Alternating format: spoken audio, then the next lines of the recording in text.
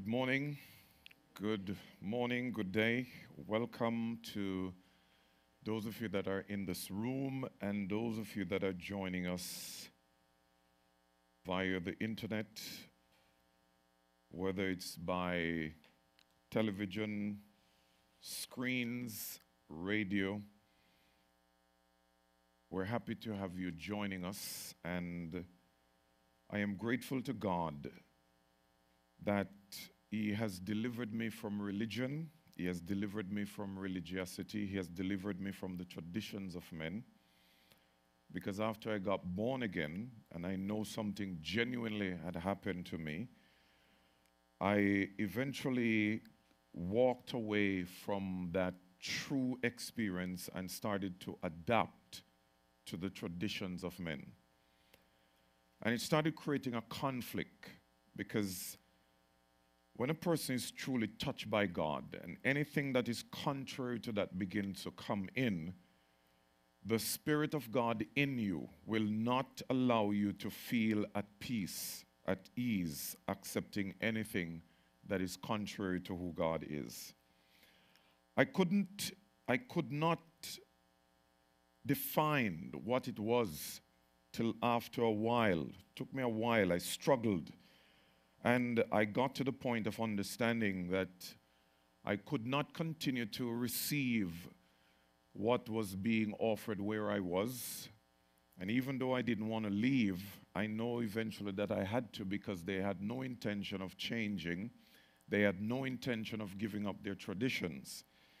They believe that they are pleasing God. They believe that they're doing the will of God in what they're doing, so therefore they would not let it go.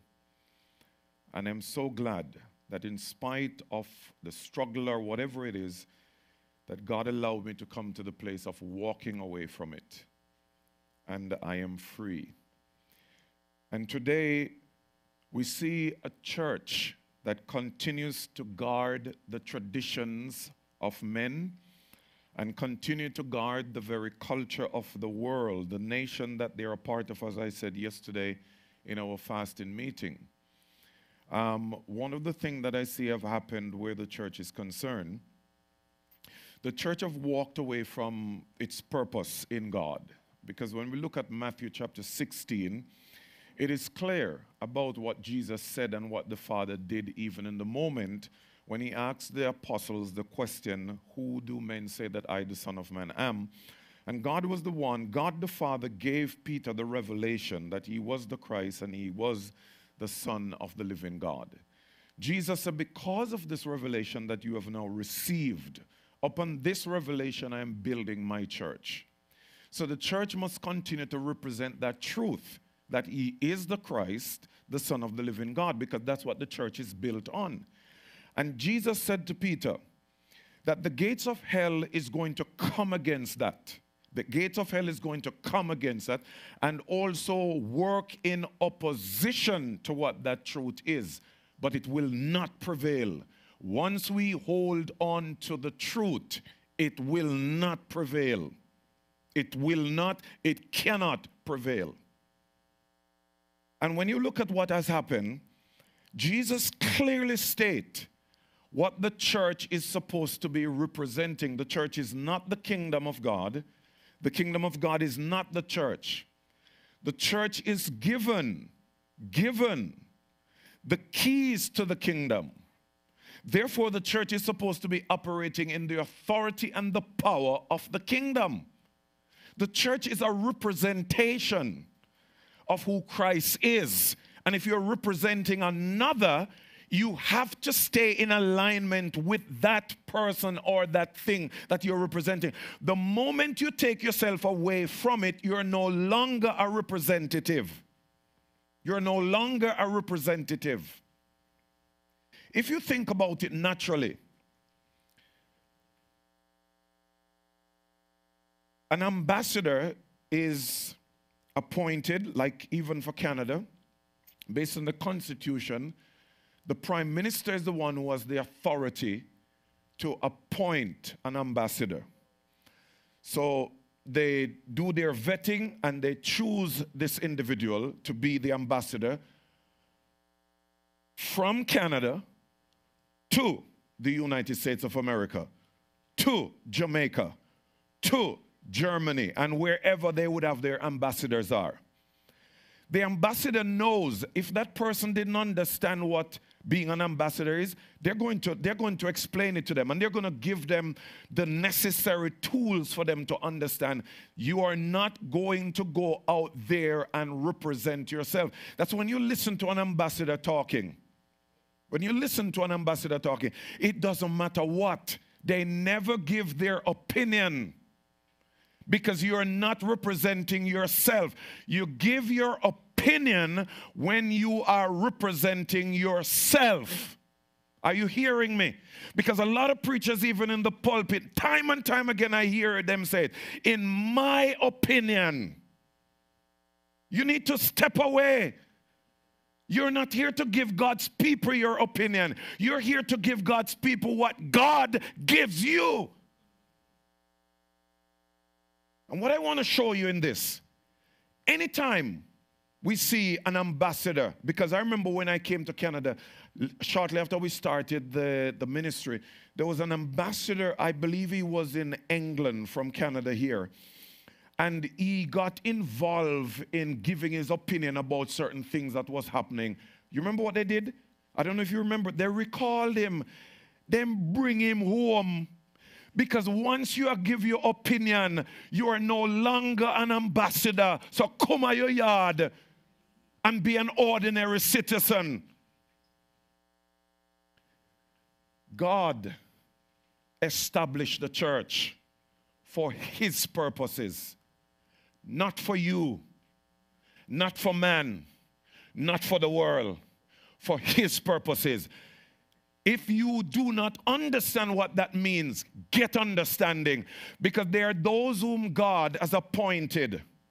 There are those whom God has appointed, and he literally endued them with wisdom and knowledge and understanding in the things concerning who he is and what he's about, that when they speak to you, they're never speaking from their opinion. And if you are of God and the Spirit of God is in you, when they speak to you, you will know if they're speaking from God or not. You remember what the Bereans did? How did they know that what they heard from the apostles was so? They search the scriptures daily. What I am saying to you, have you been searching the scripture to see that what Bobby Summers is saying, it is so? No, you're not. Because you think I'm making this up. You think it's not in the scripture. It's there. And a lot of you will never see it until you hear me. Because you have been reading the scripture for years and you cannot see certain things because of how your mind have been programmed. So until you hear me, when you hear me now, you go and you look and you see that it has been there all the time.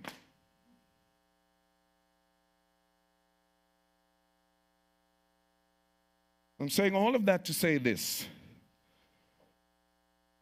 that for those of you who are coming inside here and those of you that are joining us online, I am not a part of the circus. It literally sick my stomach as I was listening to the book of Revelation yesterday evening when I got home. In chapter 2 and chapter 3, when Jesus told John that he should write to the 7 churches in Asia, known as Asia Minor. Those churches would have existed in the region that is now known today as modern-day Turkey. Tourists, those areas now it become a tourist attraction. So people go there, and so this is where, the church of Ephesus was. Church of Smyrna, the church of Philadelphia, and all of these things. We see what God said through his son Jesus to the apostle John. You see what he said about the church in Ephesus. You see what he said about the church in Thyatira. And the church in Laodicea. The church in Laodicea. They say that they were rich and they have need of nothing. The church, you imagine that. The church is saying that they are rich and they have need of nothing. When you start to talk like that, you're no longer representing God. Notice, we are rich, and we have need of nothing.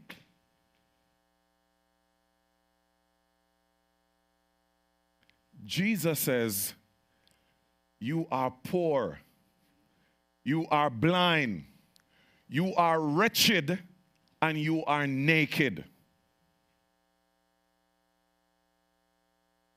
You remember what he told them to come and buy from him? And the buying is not about money.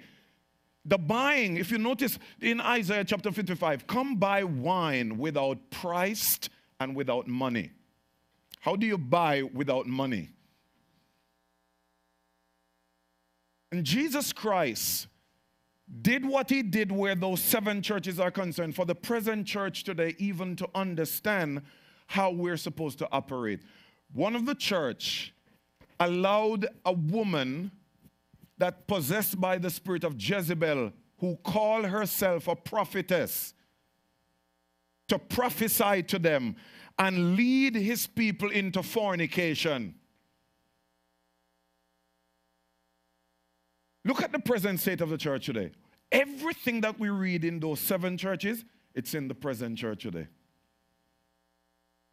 There's a lot of females that are driven by the spirit of Jezebel and take on apostle, take on all kind of title, and people are sitting down and allow that Jezebel spirit to be spewed into them and lead you. Once you listen to a person and you receive from them, and if it's not from God, it's going to take you away from God. So when you listen to me, if you are listening to me, when you listen to me, if you're listening to me, am I bringing you closer to God, to the things of God, or am I leading you astray? Am I taking you back into Egypt? Am I leading you into idolatry? Am I taking you away from the living God and leading you to gods?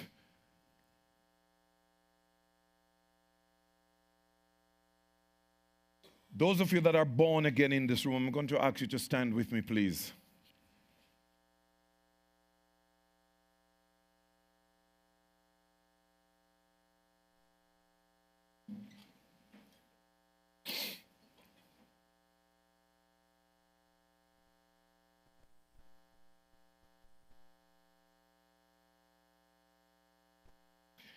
Yesterday in our fasting meeting before we pray, and that's exactly the same thing that I'm going to be doing today. It's not going to be the same as yesterday, but I want you to listen very carefully. In Matthew chapter 6, Jesus said some things that we ought to really stop. Hear them. Really hear them. Receive them. And give ourselves to the Spirit to bring us into those things. Jesus spoke about from verse 1 to about verse 8. Jesus spoke about 3 things that is important for the church to do. They're supposed to become disciplines for the church. I'm going to ask you, let go of each other's hand for the moment, please. And I want you to listen to me, please. You can hold it again another time, but at this moment, I just want you to be free. Listen to me.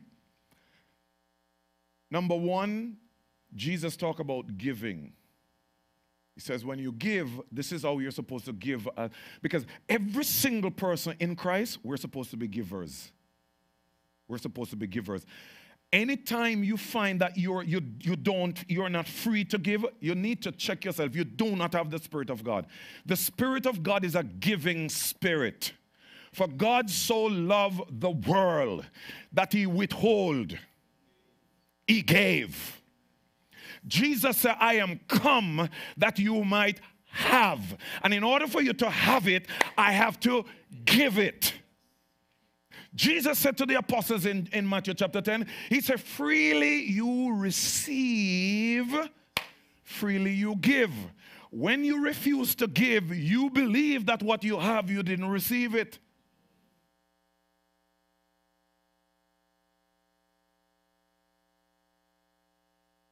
And God can never trust you when you refuse to give. And while we are all supposed to give, there are those of us that God even go a little further and actually give us a gift that is known as giving. In Romans chapter 12, there is a gift. There are some of us that have that gift. We will give the shirt off our back.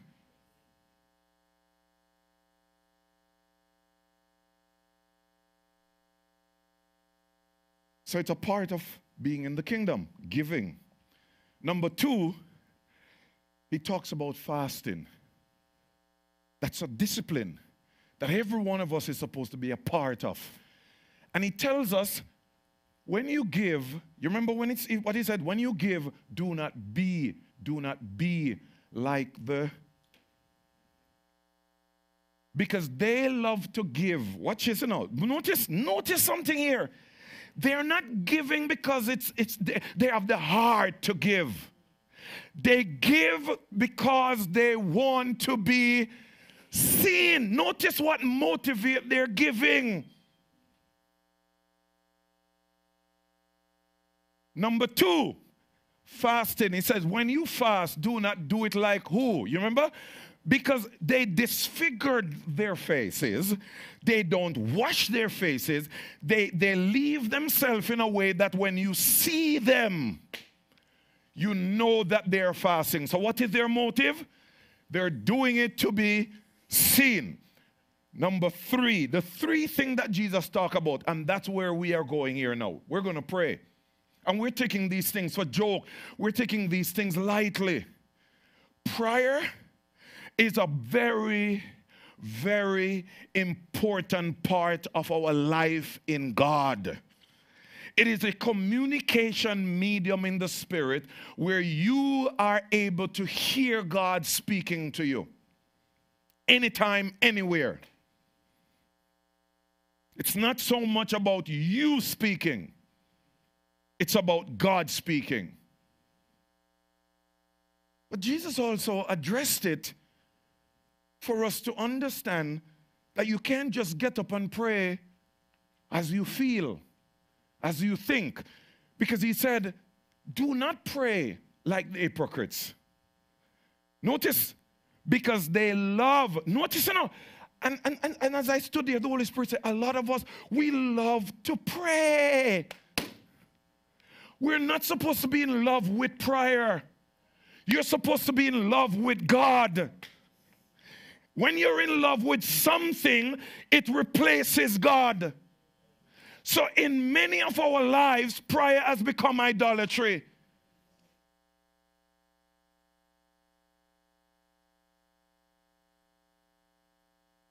Jesus said they love to pray, standing in the synagogues to be seen. He said even they, watch this, they think by their much speaking. Some people in the church, you pray and say 2 words in your prayer and say amen, and they will never receive it. Because we develop this thing where we have to pray and we have to bawl and we have to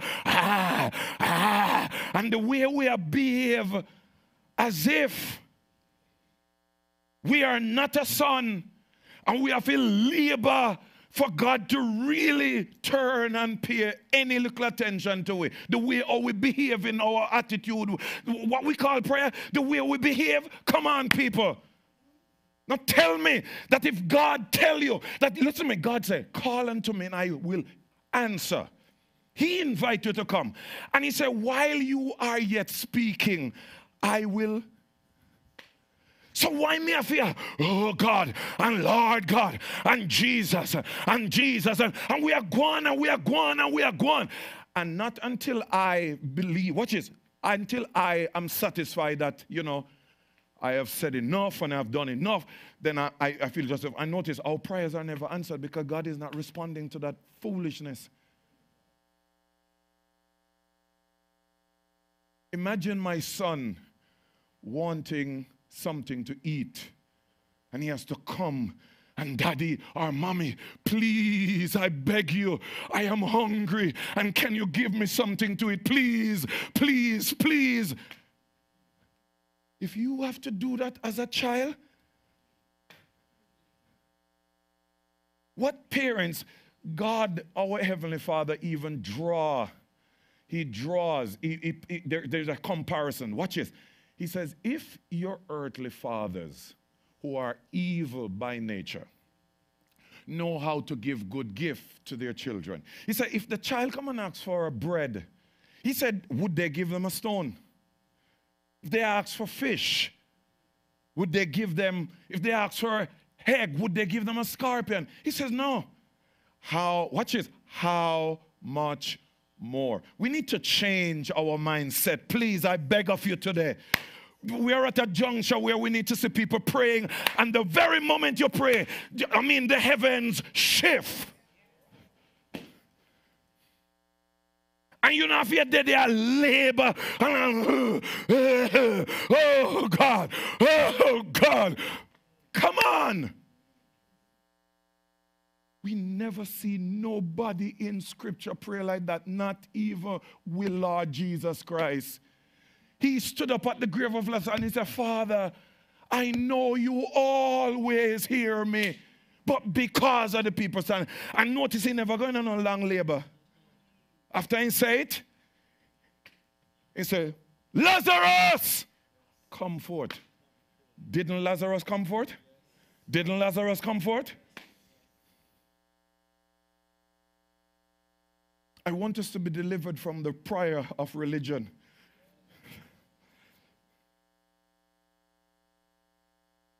Many of us are coming out of certain homes where we hear our grandmother pray. A lot of these people, I am not putting them down and talk about speak heal of the dead. We need to speak the truth. A lot of our grandparents and whoever we grew up say to them a Christian, their prayers were hardly ever answered. But they were devoted, they were sincere, but they weren't getting any answer. But we believe that I need to pray. I need to pray.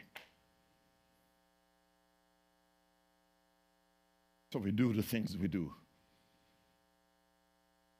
Based on what I'm teaching on starting last week, and I'll continue on it this week, boy, even this morning when I thought about it, the Holy Spirit began to show me some things. I was saying, Holy Spirit, what is it? What is this that I have done? But I didn't do it.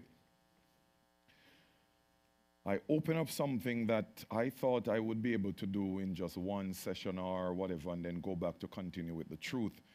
But the truth is that where faith is concerned, it is so important for you to receive whatever I'm teaching, even about truth.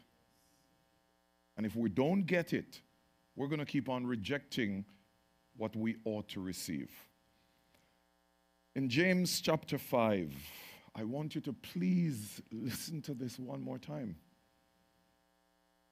Because how the mindsets that have been developed, however we develop them, whether we get them from our grandparents, our uncle, our mother, or whatever, and we became part of denominations, that these are the things that we saw and heard and we thought that it was right.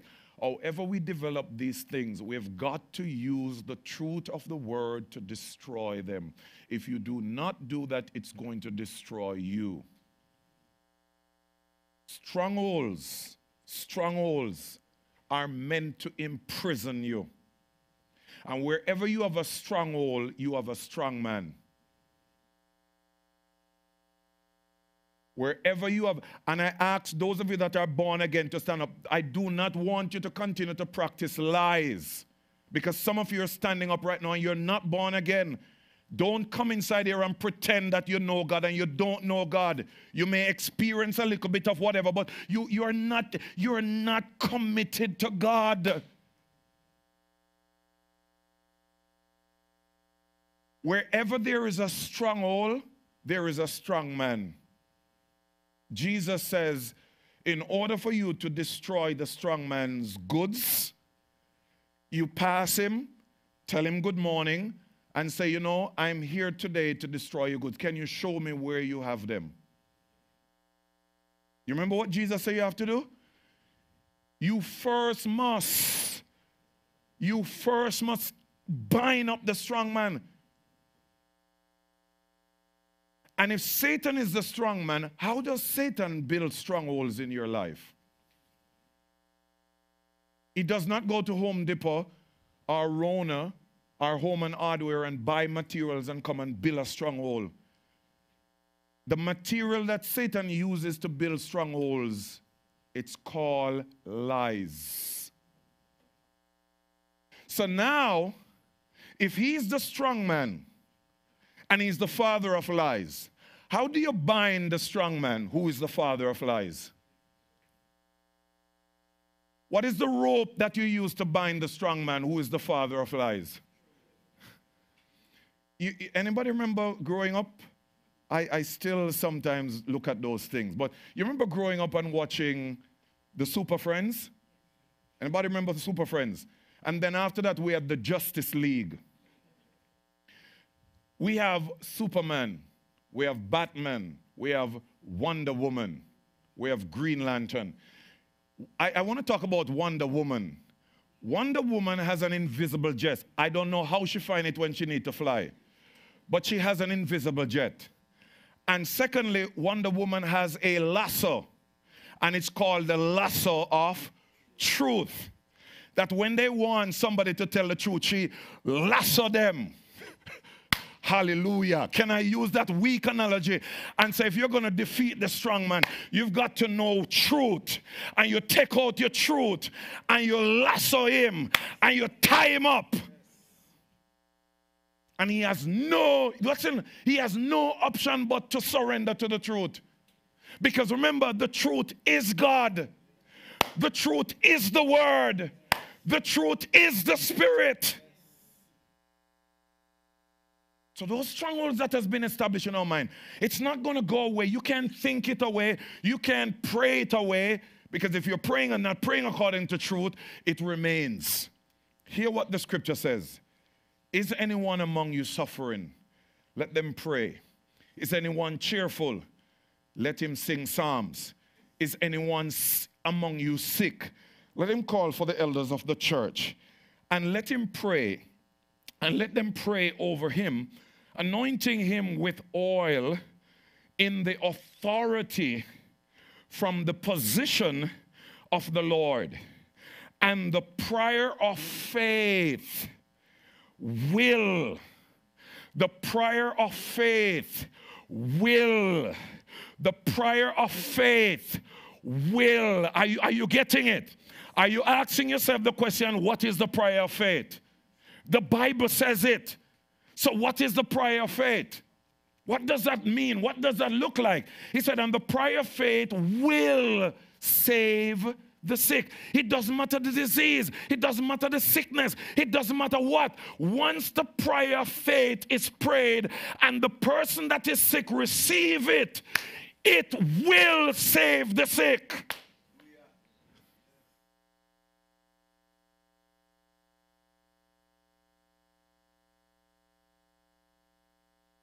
That if there's anything wrong with your joints, immediately, any organ, immediately. I'm not asking you.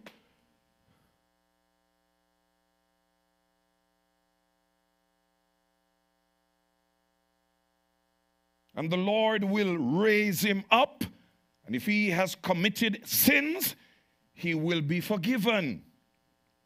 Verse 16. Confess your faults, your trespasses to one another. Confess your trespasses to one another. Oh boy, we call ourselves the church, you know. We call ourselves the church. We are the church. As a matter of fact, let me take that back. We do not call ourselves the church. We go to church.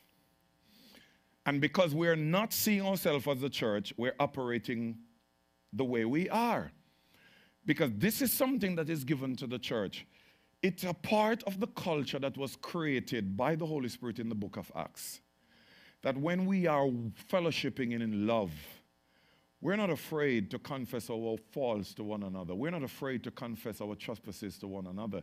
Because when you're doing that in love, the one who is confessing it, you confess it out of love. The one who you're confessing it to, they're hearing it out of love. And notice, out of love, you pray one for another. You don't hear that with gossip in your mind. That what? And then you're now looking who you can tell about that. No, love. Love covers a multitude of sin. Love doesn't search for gossip. Love search to be healed. Love search to be delivered. Love search to bring freedom. So you share something with me and it's covered with love. And I'm responding out of love to pray for you with such sincerity and with such heart that it's touching the very pulse of God, that whatever the situation that you confess, immediately it's dismantled. But if you notice, we don't practice such things because love is only mentioned from our lips among each other, but it's nowhere to be found in action. So we come to meetings Sunday after Sunday, and there's a lot of things that is undermining us. And it's there, and God said you need to confess it. You need to confess it. Because God allowed that to be. Watch it. God allowed that to be. He could just remove everything, but He allowed it to be to build a community.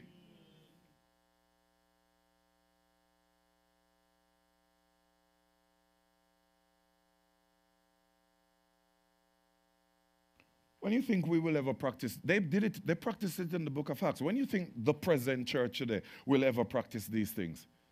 So we continue to delay the return of the Lord. We continue to push it back, push it back, push it back, push it back, because we're getting further and further away from truth. We're drifting further and further away from what God wants us to come into. And we continue to push back. The creation continues to groan and travail, and we continue to push back the desire of the creation. Because the creation is waiting for sons of God, waiting for the manifestation of sons of God. And so we keep allowing the creation to remain longer in the bondage that it is in, that it shouldn't be in. Wherever you are, because once you step into your sonship, wherever you are, creation is free.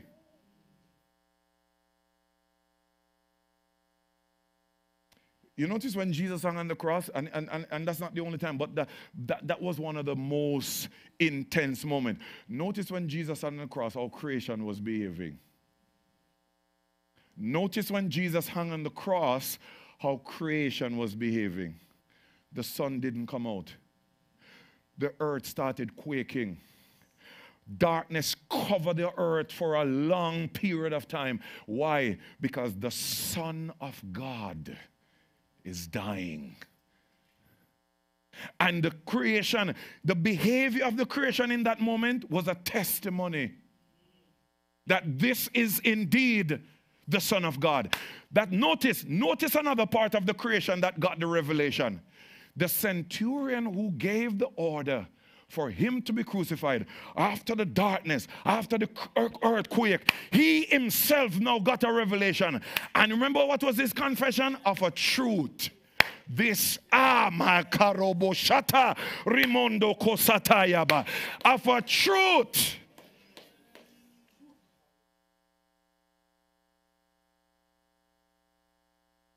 That's not something written for us just to memorize it.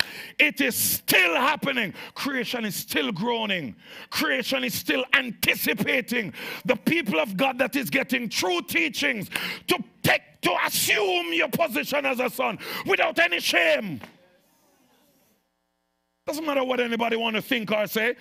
You're here to serve the purposes of God. And God said, I don't want you as a Christian.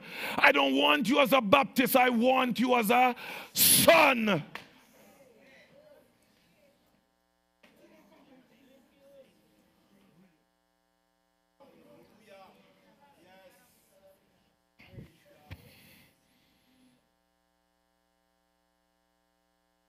Forgive me if I sound a bit loud and sound like I'm cussing and sound like I'm hungry. Forgive me. Forgive me.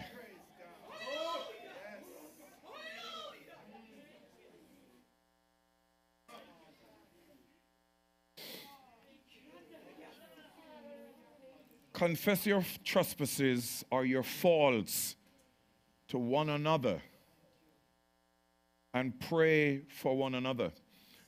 If you think about it, I don't want to labor too long on this, but as I'm reading it again, this comes back to me now. In the Old Testament, Israel had to go to the priest to offer their sacrifice.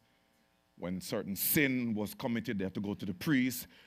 Even if a person got the plague called leprosy, they had to go to the priest, and the priest had to examine them.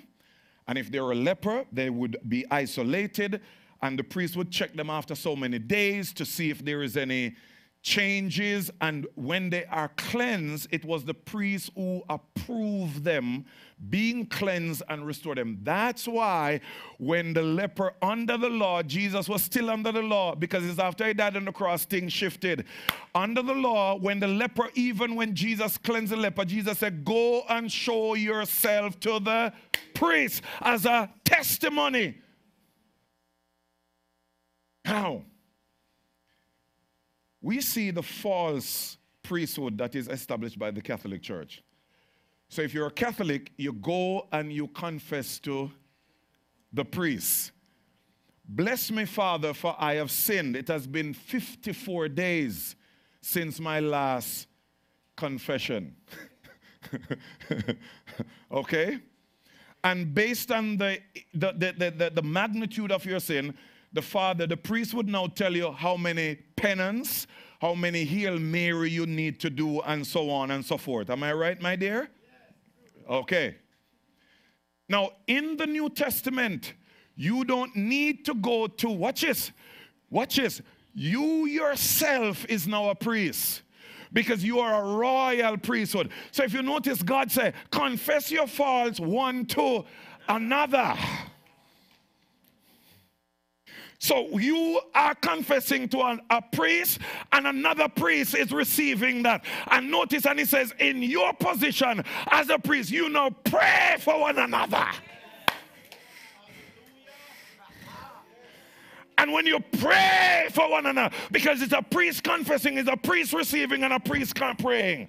And so when you pray in that order, you say, you shall be healed. You shall be healed. The addiction must be broken.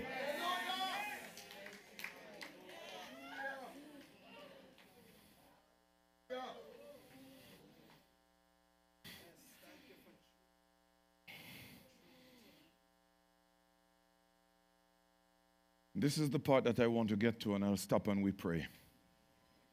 I hope you can hear me now. After the scripture said all of what it says, from verse 13 coming down to verse 16. Notice. It's not just you just praying. There is a position from which you must pray.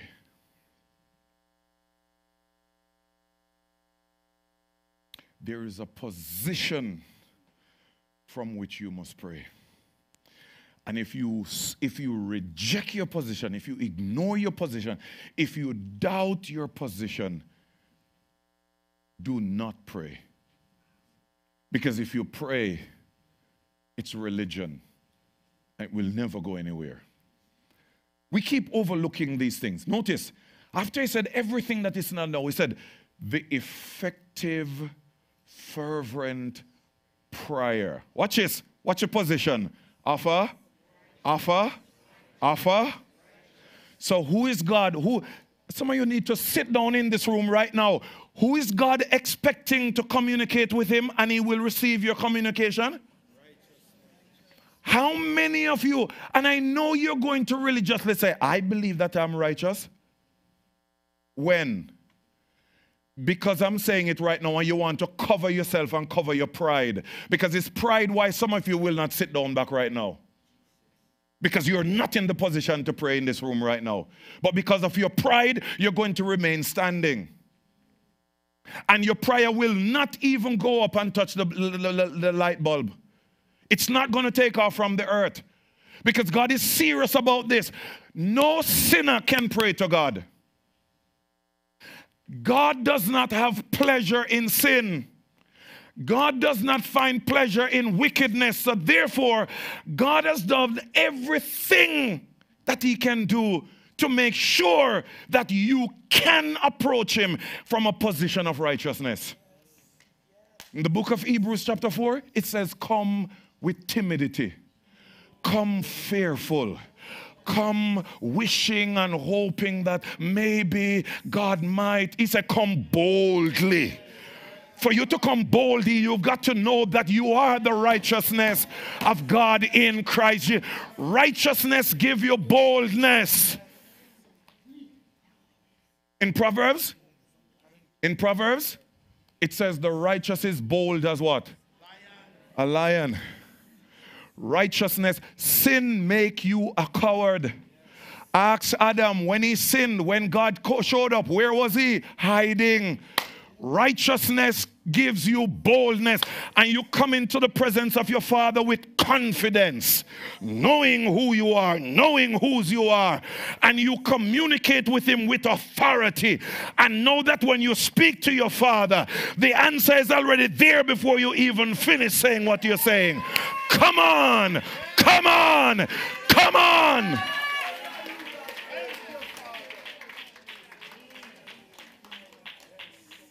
Scripture says you come boldly knowing that we have an high priest that cannot, watch it, he can be touched with the feelings of your infirmity. But we're coming, I'm not worthy. Some of us even, we always start our prayer, Father, I am not worthy. Then if you're not worthy, what do you? What are you doing at the throne if you're not worthy? Because you have to be worthy to gain access to the throne. And once you gain access to the throne and the king extend his scepter to you. Whew, the king extend his scepter to you. Esther have not been called by the king for 30 days. But there is a situation that requires a urgent action. And she said, if I die, I die, but I must see the king. You remember when they pushed the door open? By law, anybody who go before the king without the king calling for you, death is the consequence. But you say, if I die, I die. What saved Esther's life? When the door was open, and the Bible said when the king saw her, she found favor in the eyes of the king. And immediately the king took the golden scepter and stretched it. You see when he stretched it out, the bodyguard and everybody have to step back, because what the king is saying,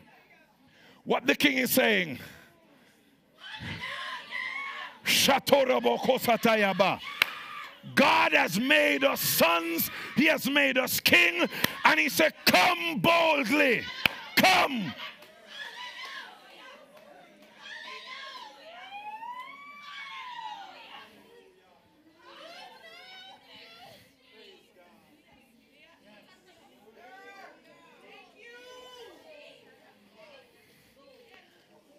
Go ahead. In this moment, if God wants your prayer to be a prayer of praise, then go ahead.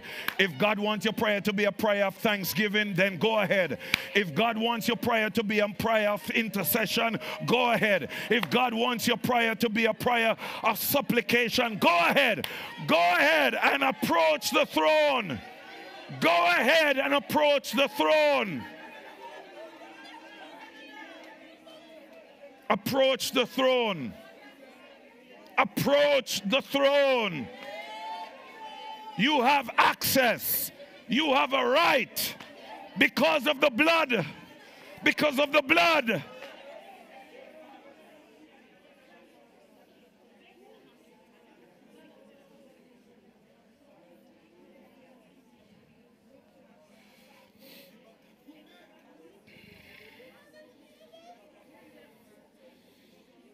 on. On the earth, when you speak from the earth, you're supposed to move heaven. Change your mind, change your mind, change your mind. Give up the religious way of praying. Give up the church way of praying. Pray as a son. Pray as a son. Pray from the position of your sonship. Pray from the position of righteousness. Move heaven. Move heaven. Move heaven. Expect an heavenly results. Heavenly response.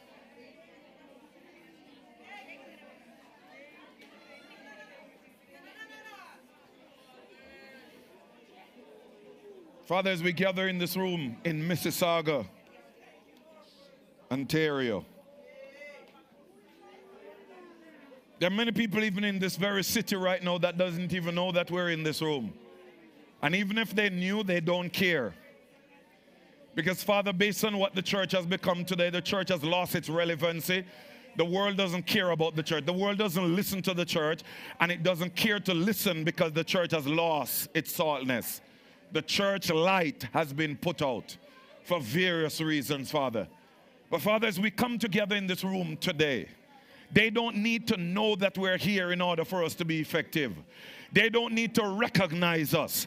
As long as heaven recognizes us, that's what matters. And so, Father, in the name of your Son, Jesus the Christ, whatever it is that you want, whatever it is that you have willed, whatever it is that you have determined, whatever it is that you have predetermined to manifest and to take place in this room, and that it will not only be in this room, but there will be a ripple effect. It will go forth because, Father, we're dealing with principalities, we're dealing with powers, we're dealing with spiritual wickedness in high places.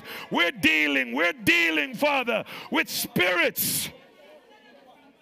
So, Father, today, we give you our lives. We give you our lives as a living sacrifice for you to use us to shift things in Mississauga, shift things in Brampton, shift things in the GTA, shift things over Ontario, over the other provinces and the territories. And we're not here to have church, but we're here as the church to let your will be done as it has been already done in heaven. So, Father, we give you our lives for you to use it to affect the realm of the Spirit. Father, I recall when Philip, the evangelist, went down to Samaria. Father, your word reveals to us that there was a man by the name of Simon the sorcerer. And Father, your word told us that he bewitched the entire city. There was a demonic control over the city, and Simon the sorcerer was the medium through which that spirit was operating. And the bewitchment was so intense that the people were seeing him as a god. They call him the great power of God. But Father, when Philip went into Samaria, and he began to preach the things concerning the Lord Jesus Christ and the kingdom of God. Father, your word tells us that the witchcraft power was dismantled. So, Father, I believe that as I preach your kingdom in Mississauga,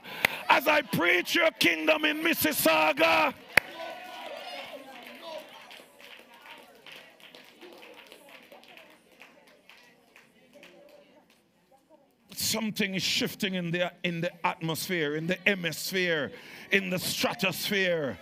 And it's not only limited to Mississauga, but Father, it's spreading across Ontario. It's affecting the other provinces and territory.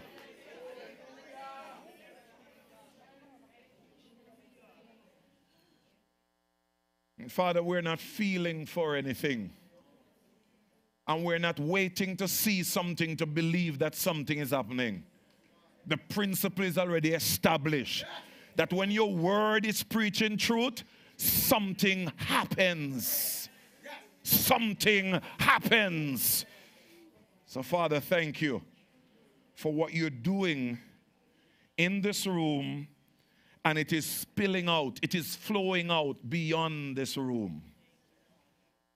Let your kingdom come. Let your reign come. Let your rule come.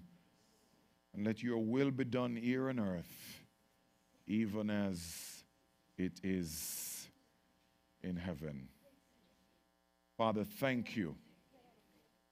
And Lord, I pray that those who come among us and they don't know you yet, that they will not think that they come to a social club. I pray that God, the Spirit of God, will bring conviction to them, Lord, that they will know that the living God is among us.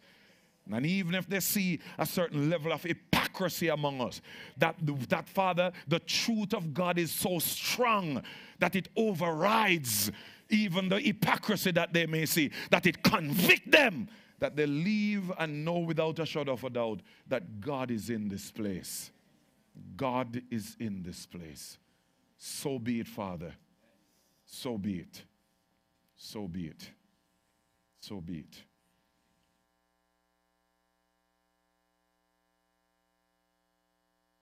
So be it. Those of you that are standing, be seated if you can, please.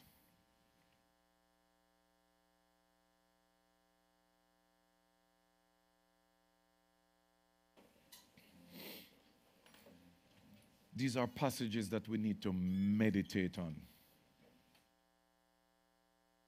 We need to meditate on them.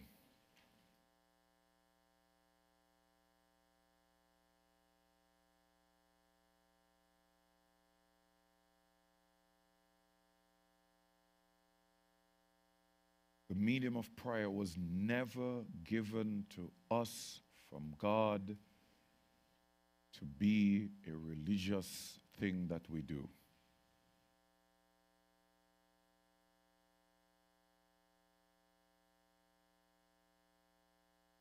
Is anyone suffering? Let him pray. So the solution to the suffering is in the prayer. But if we're praying religious prayers, we're not going to have any solution. I never forget it. I never forget it. I'm trying to remember if you were the one who sent me that link some time ago. There was this thing that they had on CNN. There was this thing that they had on CNN.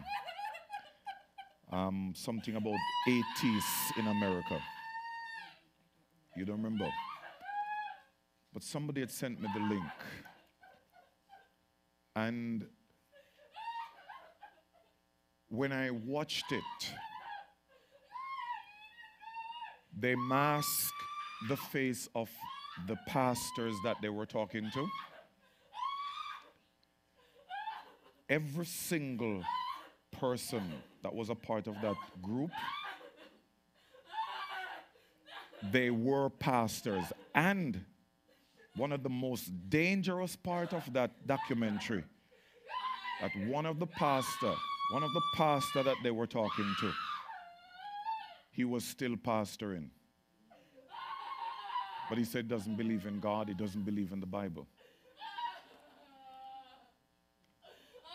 And what most of them said, why they leave the church and why they give up on God and why they give up on the Bible, they prayed and God never answered them.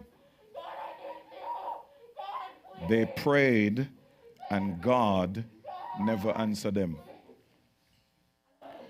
They prayed and God never answered them. Some of us are on the verge right now. You see, we still are coming to church and we still are going. But our life is in a state, it's in a place where we're not hearing God and we're praying and nothing is happening. And right now, We are halting between opinions. You remember why Saul went to the witch? You remember why Saul went to the witch, people? I don't joke with God's word. You remember why? The Bible said he was not hearing from God, neither by dream, neither by vision, nor by prophet. So now, when you're not hearing from God, you do not remain neutral. You seek for an alternative. The question is, the alternative that you're going to turn to, what will it do for you? What will it do? The man who was a pastor, and when the lady asked him, she said, but didn't you pray for people while you were pastoring? He said, oh yeah. But he said, I know that there wasn't any God, but because they wanted me to pray, I pray.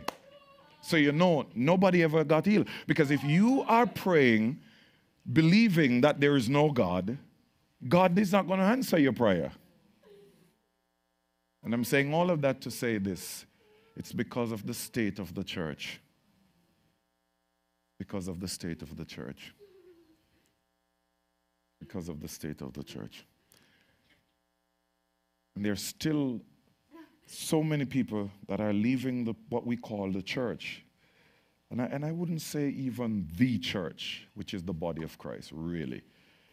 It's the false church.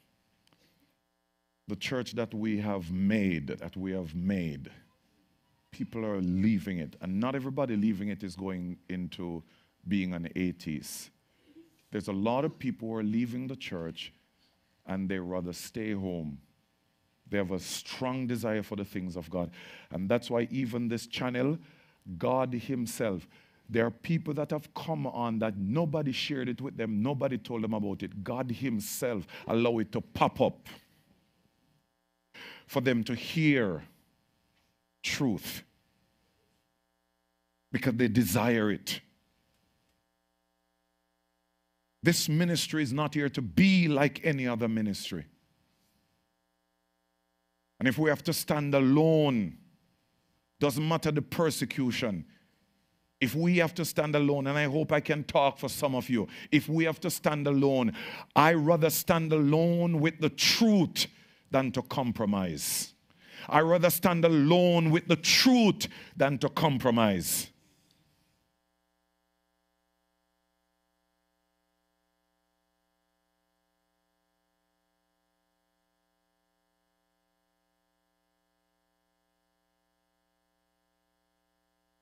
The effective, fervent prayer of a righteous man.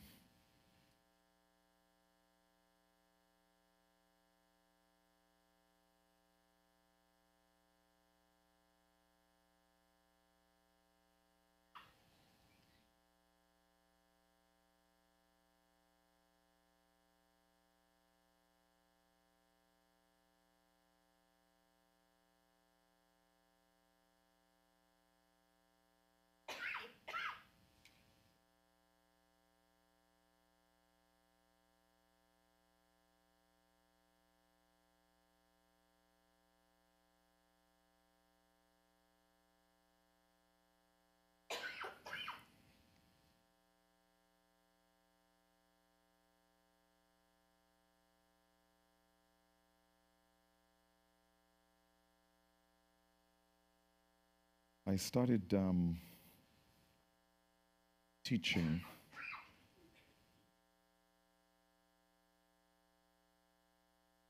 and truth.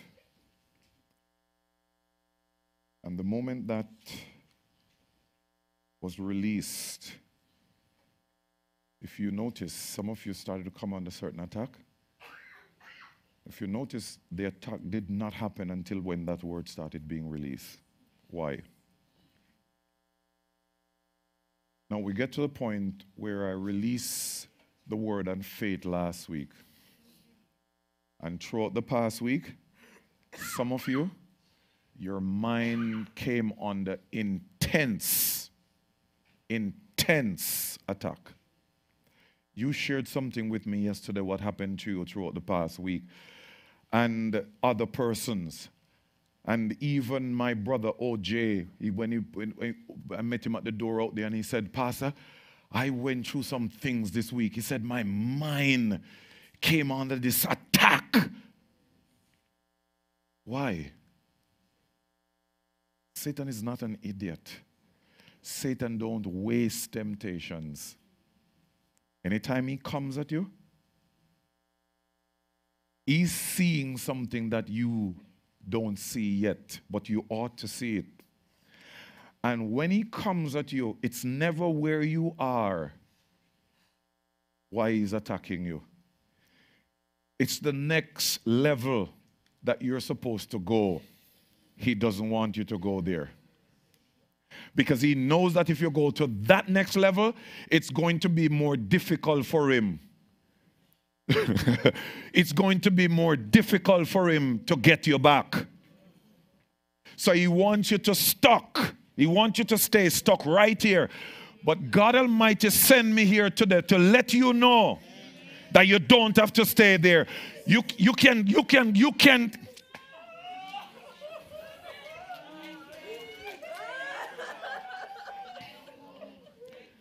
Notice, he came after Israel, not just because they were God's people here in the wilderness.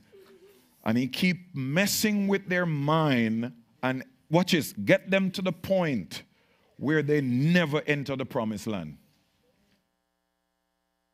That God himself swore in his wrath that all of those who come out of Egypt, they will not enter into my rest.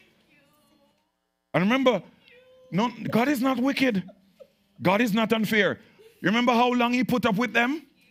How long would any of you put up with certain people? A week. Maybe 2 weeks tops. God put up with them for 40 years. God said 40 years long. You have seen my signs. You have seen the wonders, the miracles, and yet you continue to tempt me. Notice those who entered, it's those who realized, choose to recognize that God cannot lie.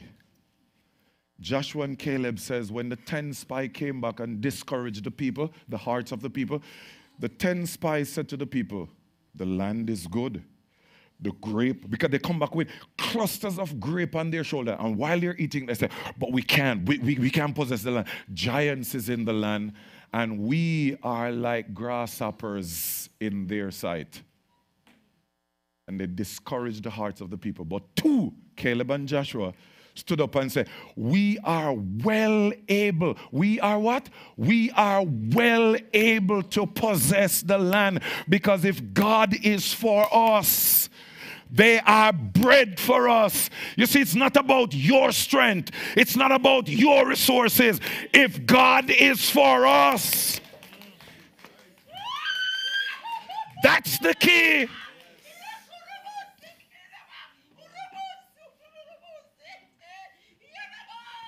And hella, listen to me. I'm stating the truth right now. There's thousands of churches in Ontario.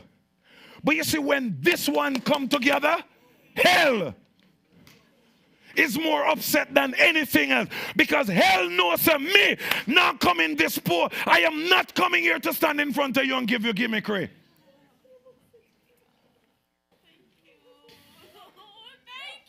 What do you think the devil do when I do if he try to literally shut this ministry down? Literally wipe it out. Why do you think he might do that? And others have it to think that the other places where certain things not happening, they are the ones that are in the right. Something must wrong with this ministry.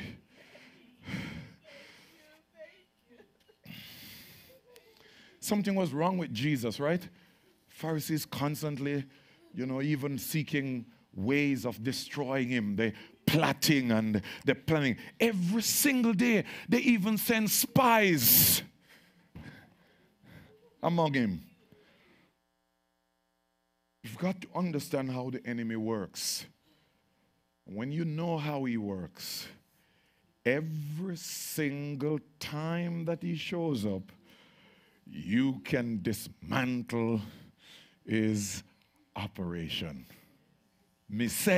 I say, you can dismantle his operation every time he shows up. Jesus was not joking when he said to the disciples, look, I saw Satan when he fell. I saw Satan when he fell.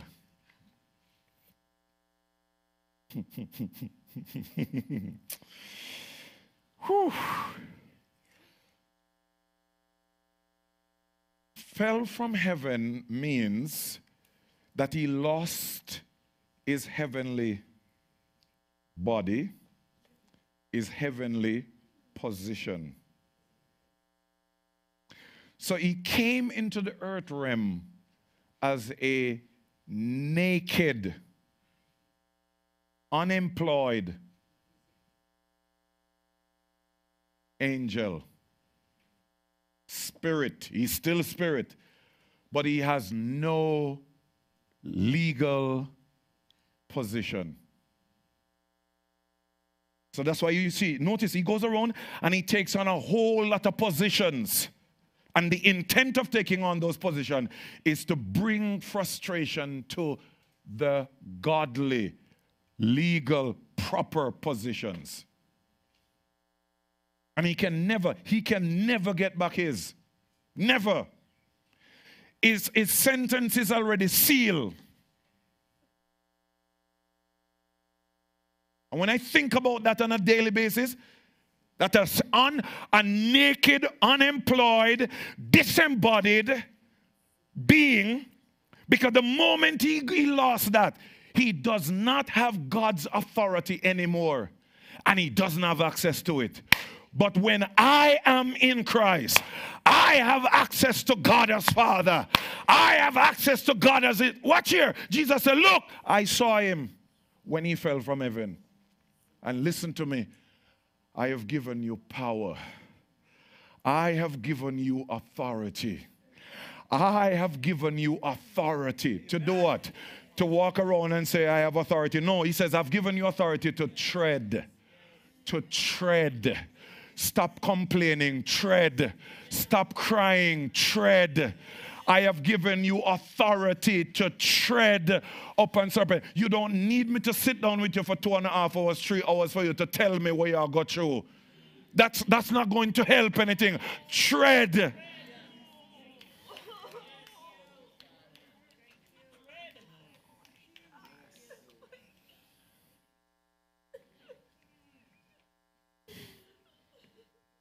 Tread upon serpents and scorpions. Notice the two,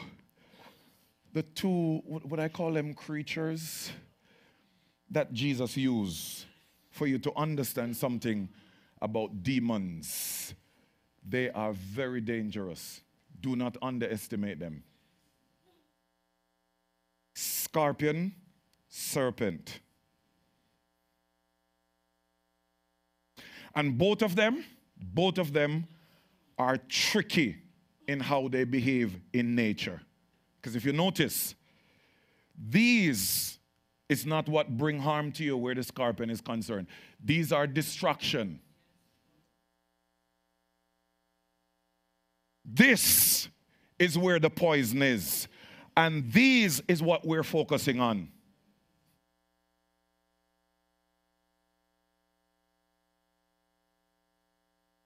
The serpent, it's able to camouflage itself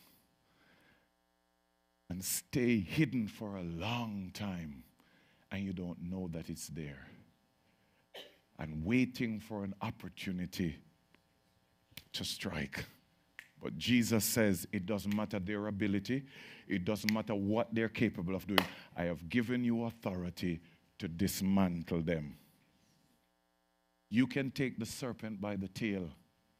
You don't need to have a hook to hold down its head. You can take the serpent by the tail. That's authority. Moses, I want you to take the serpent by the tail. What? No, God, that's not the norm. The norm is that you hold down the serpent head, because that's where the serpent is. That's where the serpent's power is.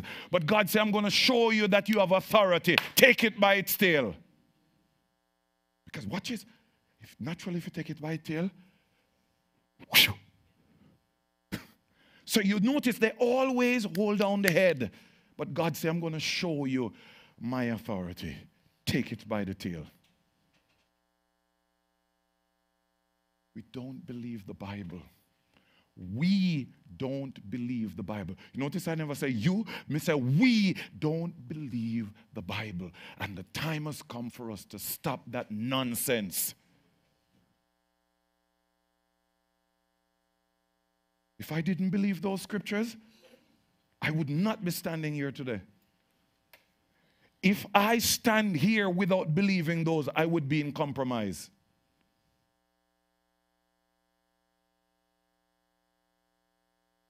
And I don't even have time to think about and talk about what Satan is doing against me.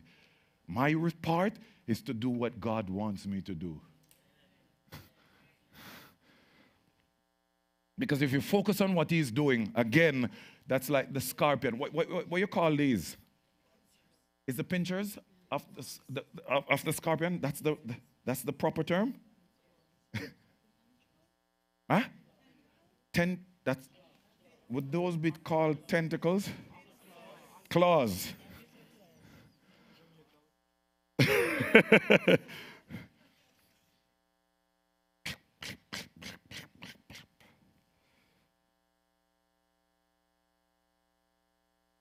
Satan keep getting away with things that he should not be getting away with.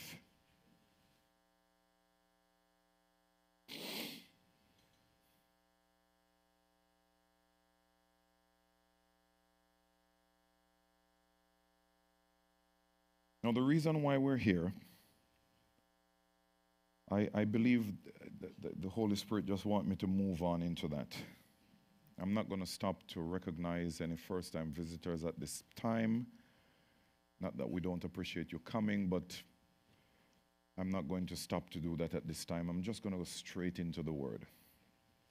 And wherever the Holy Spirit would have me to stop, I hope that you will continue to flow with the Spirit and receive from the Spirit.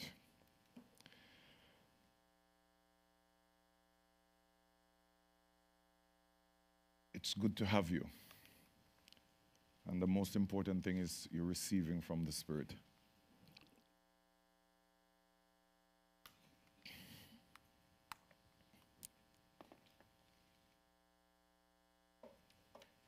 The divine principle of faith. The divine principle of faith.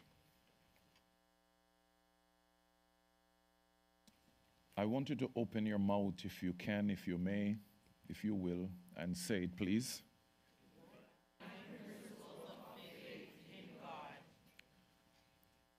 I want you to say it again. The divine principle of faith in God. Say it again. The divine principle of faith in God.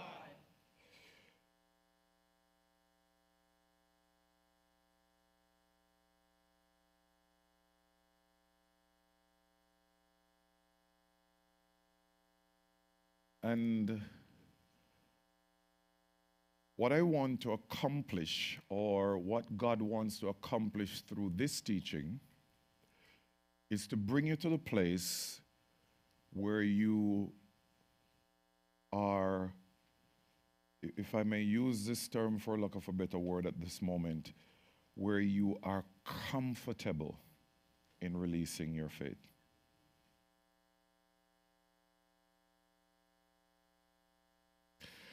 God wants you to come to the place where faith becomes a natural, normal, easy thing for you to release.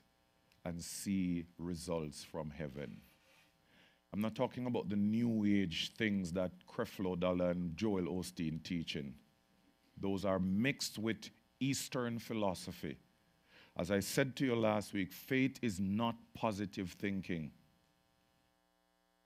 I hope I got your attention there. Faith has nothing to do with positive thinking. Positive thinking is a new age talk. God is not into new age. God is not into Eastern philosophy. God is not into yoga. God is God. He is the living God. He is eternal. And watch this. When God says something, it's not positive thinking and it's not positive talk. God is speaking out of who He is. And who He is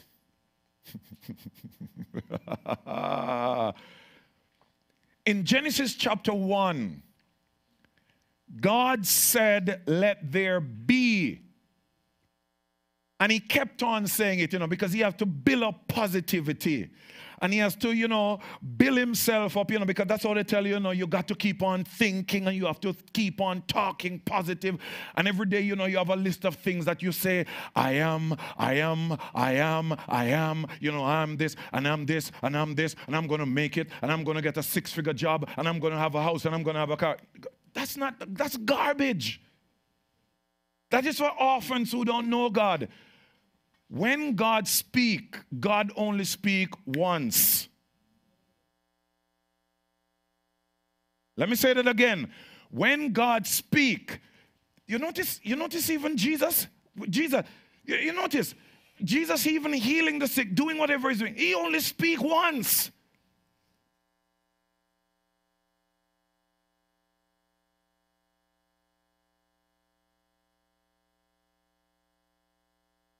When God said, let there be light, what happened? Do you believe the Bible? When God said, let there be light, what happened? What happened?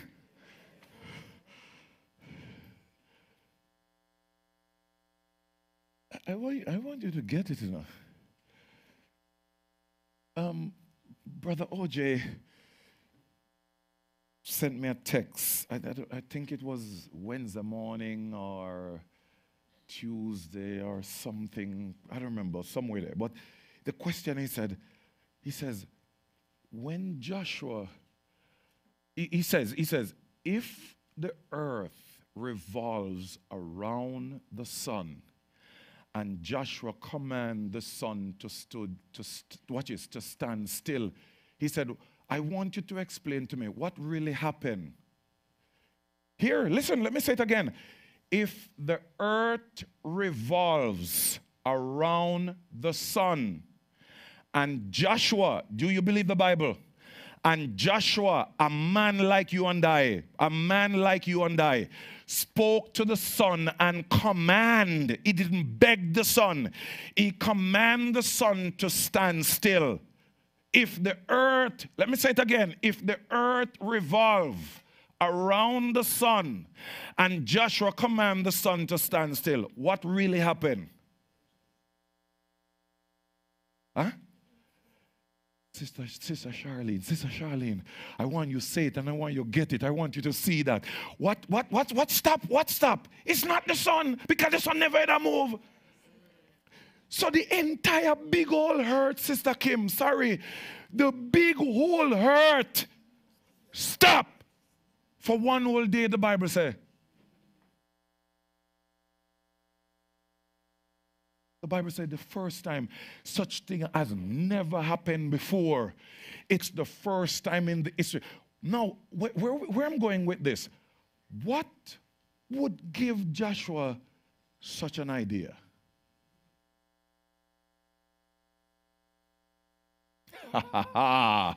Me say, where Joshua get that big idea that the I and I could look up at the sun, command the sun to stand still, and the sun obey him? Notice now, he spoke to the Son. But the Son knows, say, I am not the one that is moving. And I'm going to obey you. So if I'm going to obey you, there has to now be, hallelujah to God, whatever is causing the Son to operate in its, in its operation. The earth, the Son and the earth agreed. He didn't speak to the earth, he spoke to the Son. But the Son and the earth came into agreement.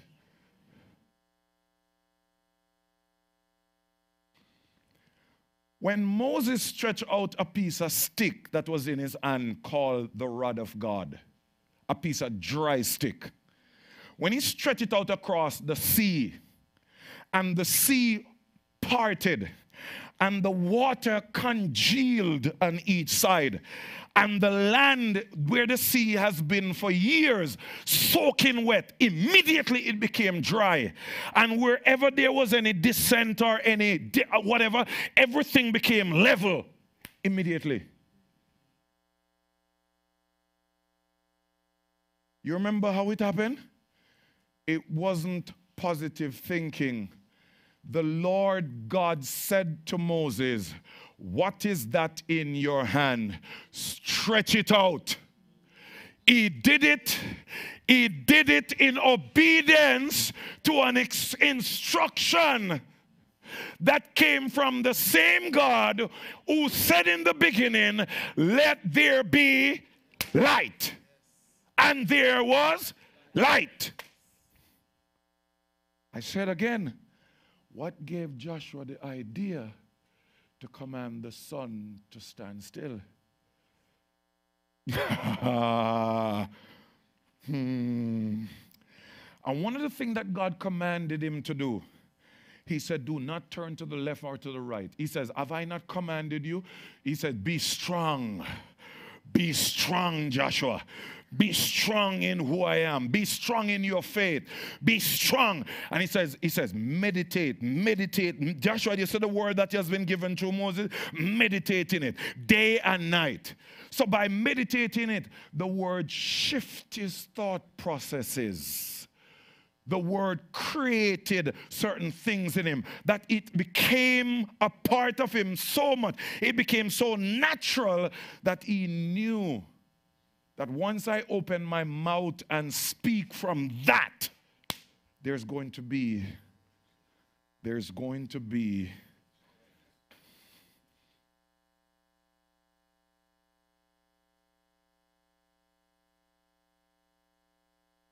intent of this teaching. I'm going to say it again.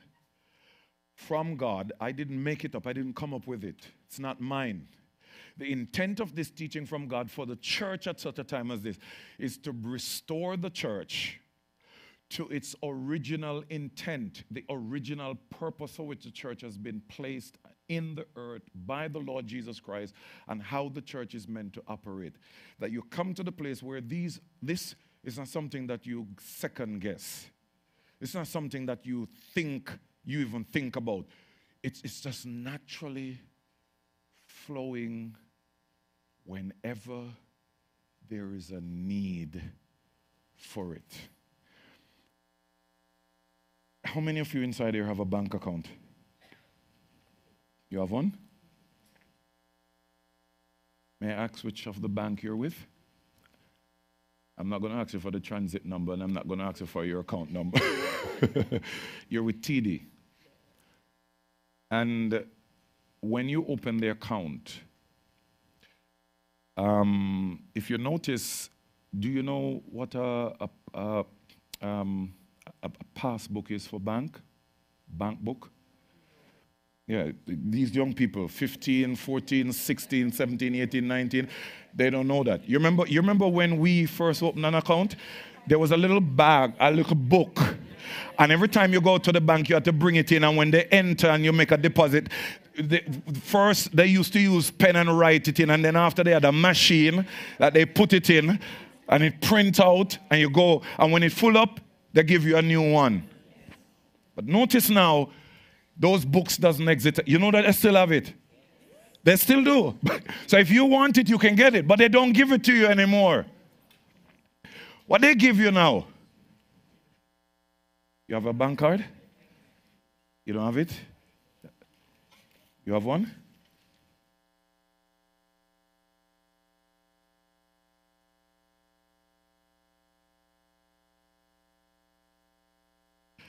They give you a card. And it has, the power of this card is, it lies right here. All your information, it's right there, right in that little thing there. So when you talk about mark a beast and afraid, if beast won't catch you, then catch you a long time. Because every time you use this, wherever you use it, the time you use it, what you use it for, how much you use. That's why when you get your bank statement, you can go through the statement and go back and see where you did this and this date and that. Even the time. But they give you this. What is this called? What is this generally called? That's a fancy name. Just a client card. Access card. So while TD gone to bed, the people that are running TD gone to bed, you can get up out of your house, drive to where they want to go, to a bank or wherever they have an ATM machine, and you can access your account anytime. Then they develop a app. And once you sign up the app, you have to enter. The first thing that you have to register that account, you have to enter this. And then after that, you have the option of using a username. You can choose a username. But this is important for you to set up the account, to set up the app. Now, you don't have to. It depends on what you're doing. You don't have to leave out of your bed. You don't have to leave from off your toilet. Have you ever done any banking on your toilet? Come on, be honest.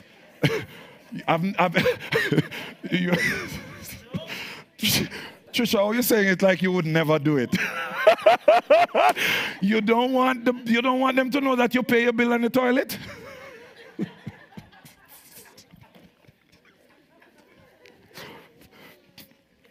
There are those moments when certain things, and like my wife will say, hon, did you remember to pay that bill? I say, oh no, and right there.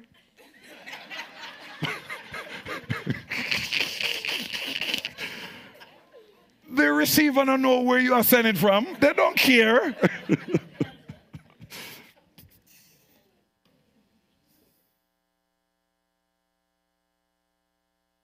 Anybody see where I'm going with this? When you and I got born again, God gave you an access card.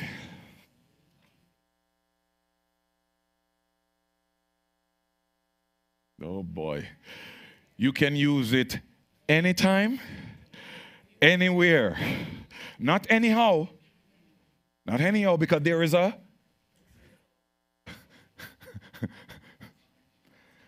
because even this, you can't just use it. As a matter of fact, they set limits to how much you can use daily, how much you can pull from the machine, and all of that, of course, is under the banner of security. How much you can use, how much you can shop in store, because the amount that you can pull daily, you're given the freedom to use more in store, online. So there are principles that governs it. There are principles that governs it, right? So God gives us an access card, and the access card is known as faith. It's known as faith.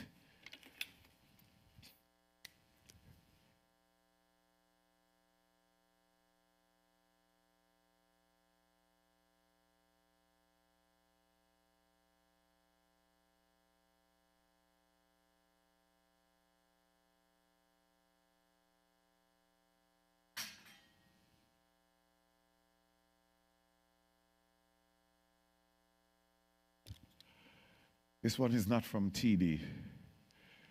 This one is from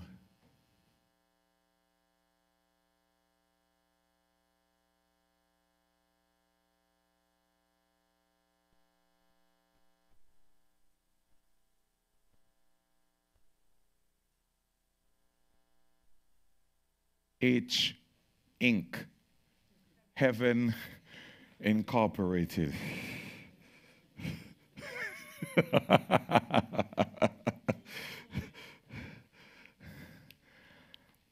And there's a principle that governs it. Thank you, my dear.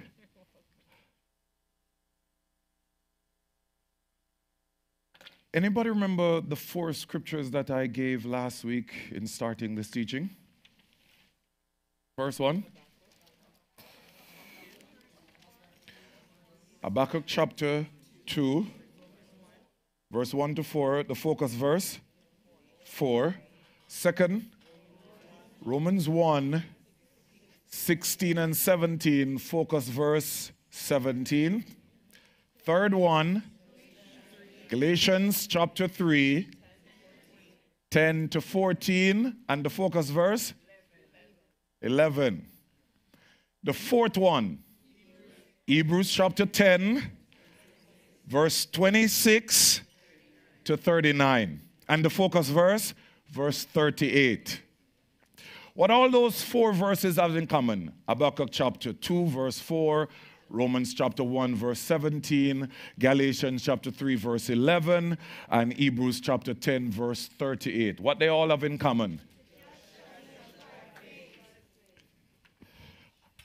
Let me not write it. Let me go to where I have it, because that's what I want to deal with. I'm going to go down the road. I'll come back up the road within the next teaching, because I showed you something last week that I want to go on. But then while I left, in between that, the Holy Spirit began to show me some things. And I realized that I could not just talk about that and just leave it, because that's very important in order for us to come to the place of appreciating the rest of what's going to come. Because you have got to be able to put it together and lock it. So watch this.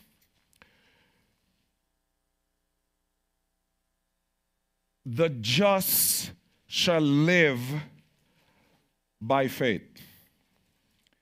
In Romans chapter 1, verse 16 says, for I am not ashamed of the gospel of, not the gospel about, but the gospel of Christ. There's a difference between of and about. So it says, I am not ashamed of the gospel of Christ, for the gospel of Christ, when it is preached, when it is announced, when it is released, whoever hear it, it is now, watch it, it now becomes the power of God. My God. It is released. Somebody hear it and believe it, and it becomes power. And not just power, the power of God. To what? Salvation. Salvation. Where you're delivered completely from the kingdom of Satan. And now watch this. When you are delivered from the kingdom of Satan, God doesn't leave you in limbo. He takes you, if you're willing, and places you. He moves you. The word there, translate, it's the same Greek word that is used when Jesus said, you will speak to this mountain and say, move from here to there. So God literally move you from the kingdom of darkness and place you into the kingdom of the Son of His love. That's salvation. I said, that's salvation. But that salvation does not automatically happen. It happens when the gospel is preached.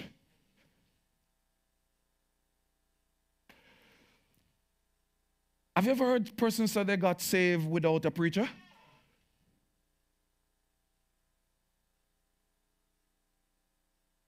If you get saved without a preacher,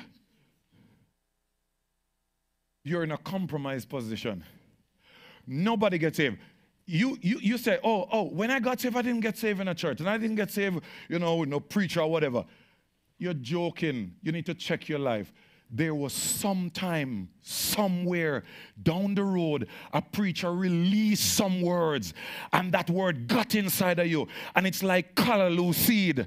Callaloo seed in Jamaica, callaloo seed. Do you see this place? It's a woodland, and it's a forest. And then they cut it down and burn it, and then rain come. And all of a sudden you see this color. The seed has been there for years, waiting for that environment to be conducive, and then it grew.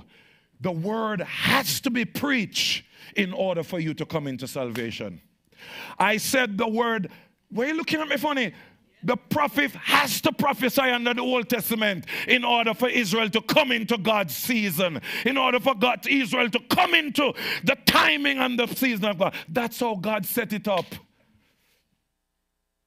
You know what I'm trying to help some of you to do? To stop waste your time listening to just any and anybody. You're supposed to listen to someone that is sent. You're supposed to listen to someone that is sent.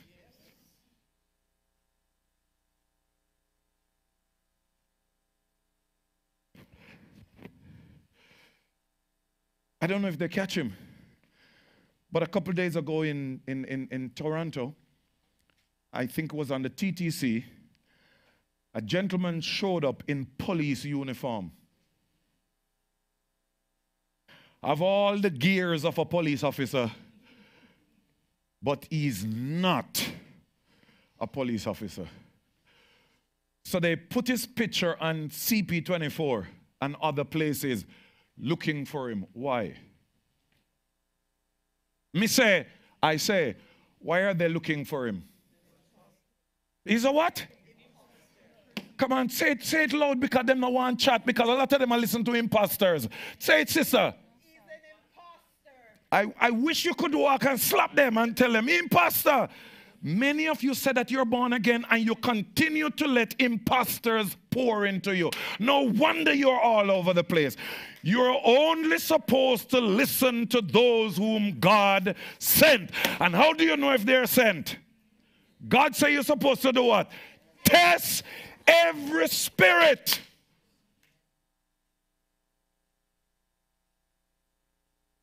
People believed, when that guy came on that bus, people believed that he was a police officer. That's dangerous. You imagine a person come to your door, and many of us don't understand that as a citizen, you have a right. And if a police officer show up at your house and doesn't have a warrant, you don't have to let him in. So they have to ask you, can I? And if you say no, according to the law, they must walk away. And what you're supposed to do, if a police officer come to your door, even when they have on the uniform, ask them to show you their ID, show badge, take number. And if you are still not comfortable, say, please, can you stay here for a minute? Let me call and confirm. Because they're supposed to have their last name. Confirm. There is a gentleman standing at my door. He said that he's so-and-so. I took his badge. I took this. And I want to confirm that this is so-and-so. Because based on the time you're living in,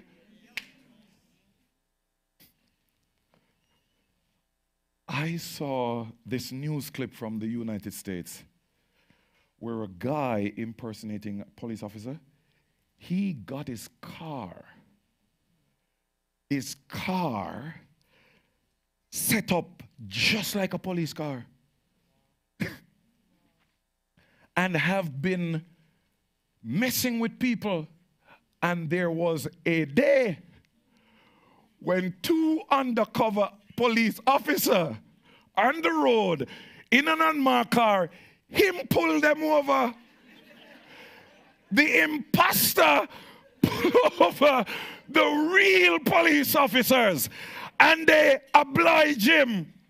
and pull over. And when he pulled them over, if he had known that it was real police officer that he's doing, he would not have done it. When he pulled them over, they knowing, being a police officer, the way how he even approached them, they know that he wasn't. Guess what? Then come out of the car and arrest him.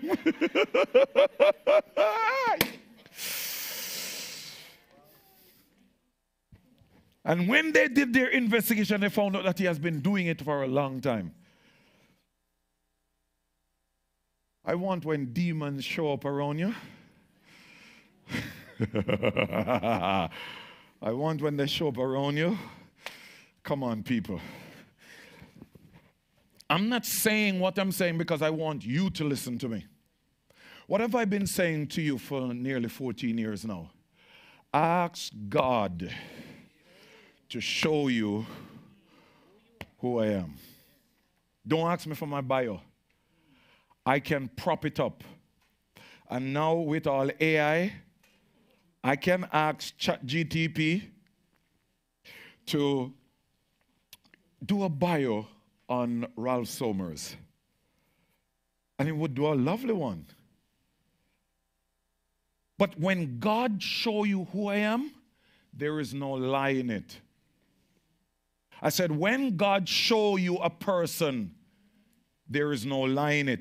There are times when God allow you to discern somebody and you even doubt what you're seeing.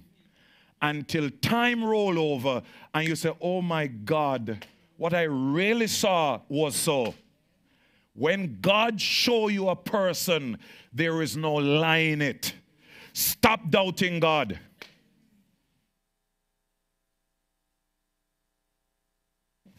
Now look at this.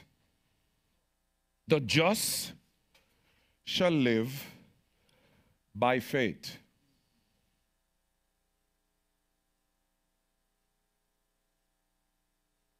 What does it mean? What does it mean? The just shall live by faith.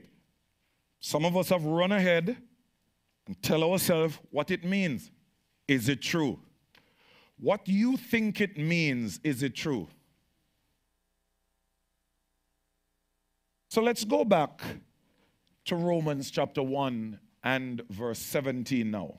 So I am not ashamed of the gospel of Christ in verse 16, for it is the power of God unto salvation to everyone who believes it. The gospel must be preached. The gospel is not automatic in its effect. It has to be preached.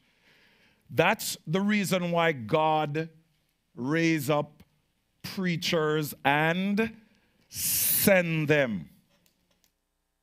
It has to be preached. Jesus even gives a clear understanding of that in Matthew and in Mark. He said, this gospel of the kingdom must be preached. Where?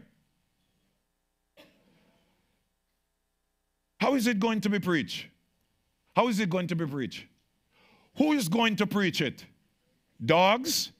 Of course, God can use animals, but no, that's not his intent. When God uses an animal, you know that a prophet is in rebellion. Because God spoke to him from day one and said, don't go. He come back to God and said, God said, okay, go.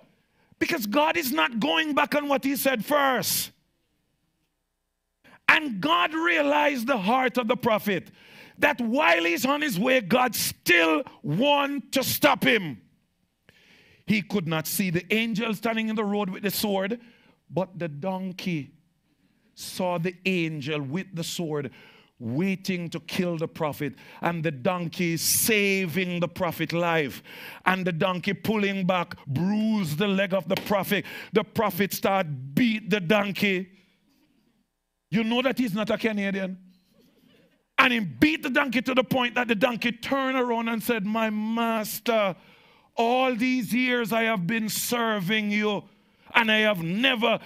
You thought the prophet would have gotten the warning? Come on, seriously.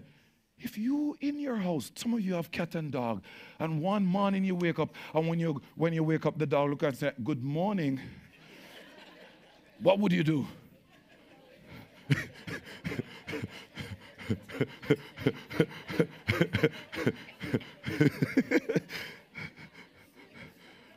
And the cat that is supposed to say meow, the cat said, "Good morning. How was your sleep?"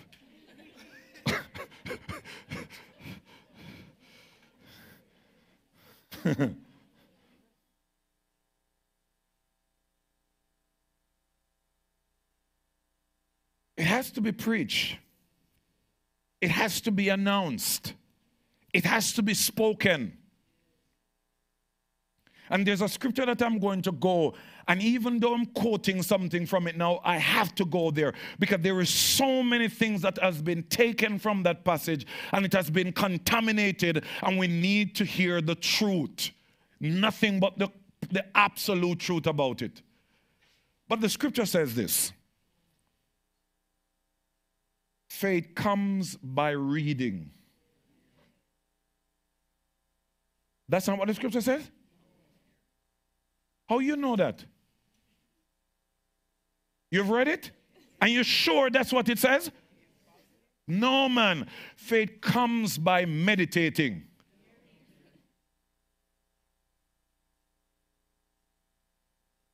All right. You all agree with me. So you see where you're in trouble now if you don't repent? Faith comes by what? Hearing. And watch this now. How does the hearing come? By what? By the word of God. And how does the word of God come? By a preacher. Now, how does the preacher get the authority and the ability to come and release the word of God to you? He's what? How can the preacher preach the word that is supposed to, end result of the word is to produce faith? But notice where it all starts. God send the preacher. Because if God send the preacher, it means that the word that the preacher is going to release, it comes from the one who sends him. So why a lot of us are struggling in faith? We are not receiving the sent one.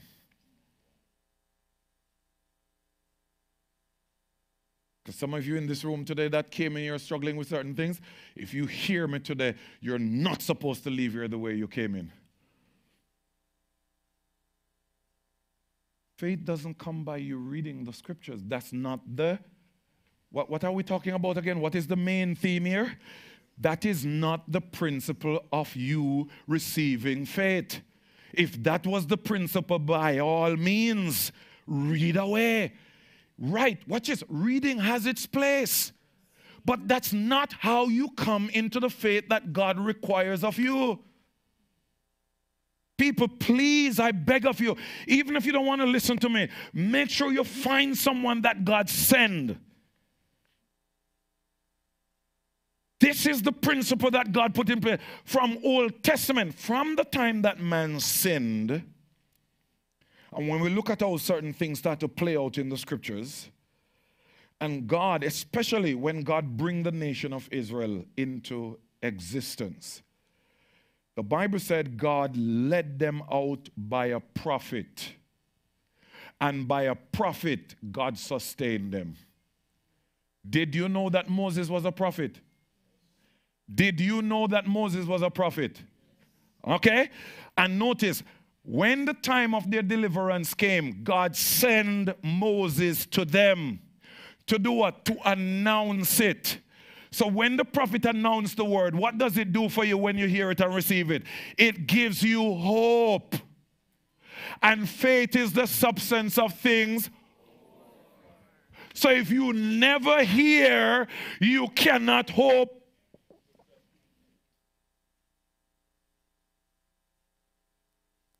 Talking about principle, people. We're talking about principle. Now watch this. What does it mean? The just shall live by faith. In Romans chapter 1:17, it says, for in it the righteousness of God is revealed to the person who is hearing it. The righteousness of God is revealed. The righteousness of God is revealed. And notice, from faith to faith. What do you think that that statement means? From faith to faith. If you're looking at it naturally and looking at it from English grammar, because English sometimes, most times, it gets in the way of God. God can speak to you through English, but English is not what governs God's language. Neither French. God can speak to you through all the languages that is in the earth today, but none of the language in the earth governs God's language. Father, you see them right? You notice how them look at me, Father? God can speak to you through all the languages that is present in the earth, but none of the languages in the earth governs God's language. Are you getting me? So the languages place limitation. Many times it hinders us hearing God as we should. That's why God gives you what? His Spirit. So spirit to spirit. If you notice, those of you that hear the Spirit really, and you're really hearing the Spirit, you notice many times when the Spirit speaks, it's contrary to your mind. It literally messes you up. That's why many of you don't obey what he say. Because what he tells you, you're saying, no, sir, I don't believe that this is God speaking to me. Satan, I rebuke it. The blood of Jesus Christ is against it. Well, you know how much time we blood up the Spirit?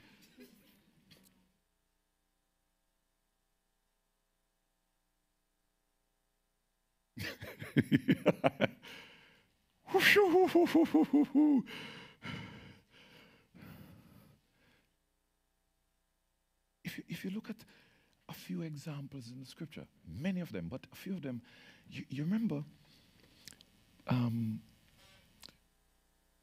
naturally, how many of us in this room? How many of us in this room?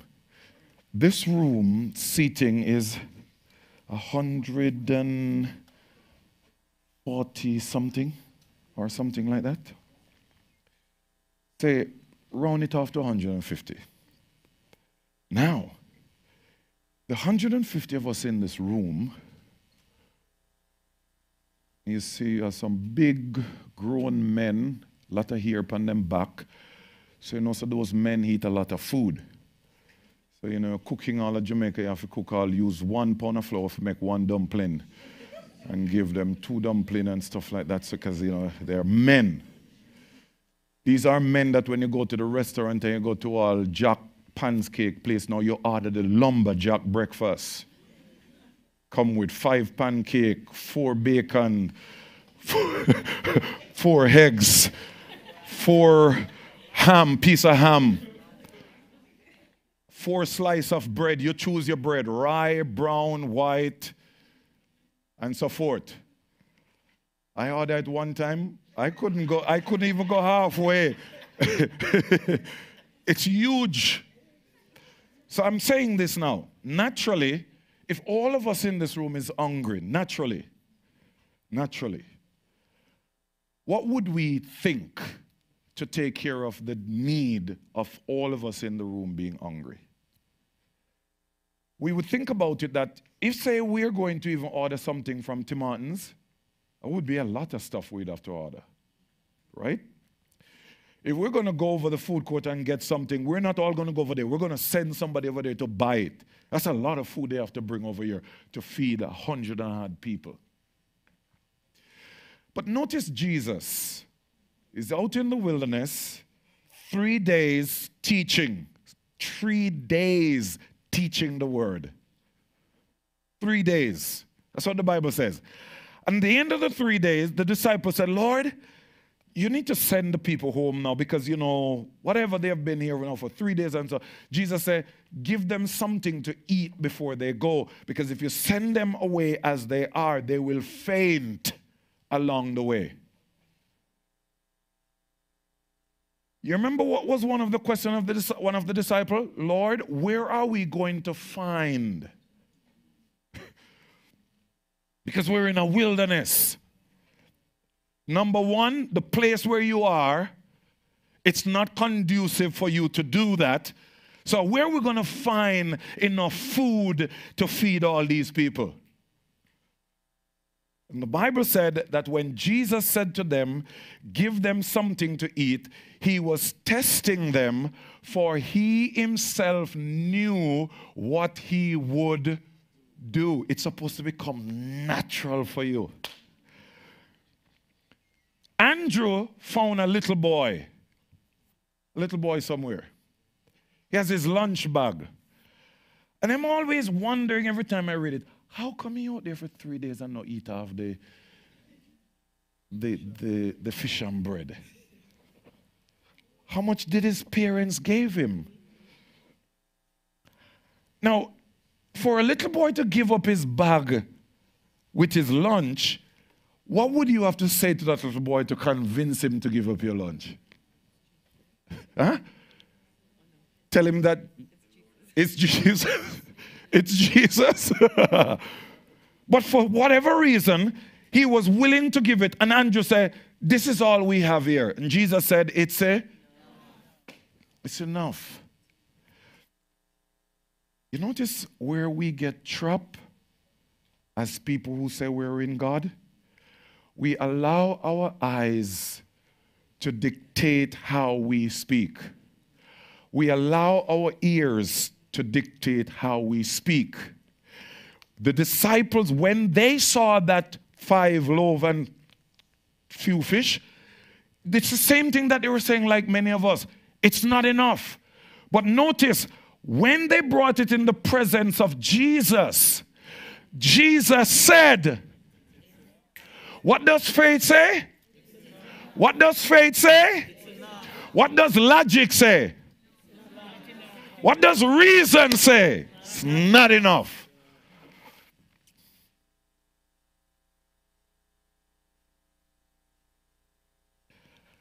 So some of you, your bank account,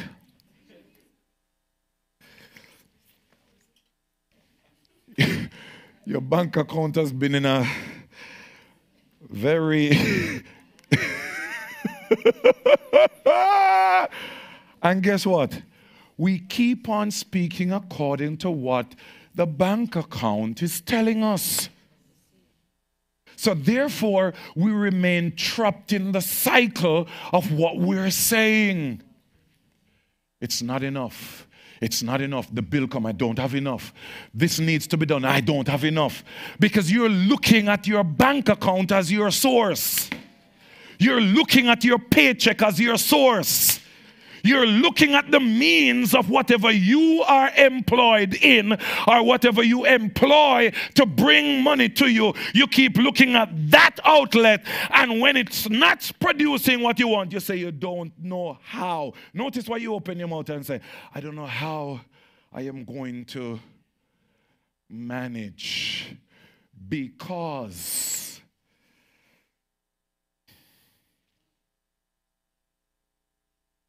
and you have the audacity to think that it's Satan.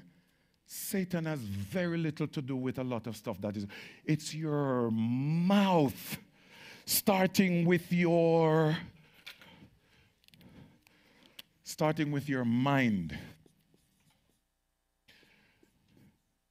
The way you think affects the way you speak.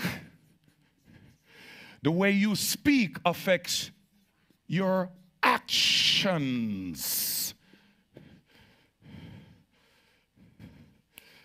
You have to think it first before you speak it, and you have to speak before you act.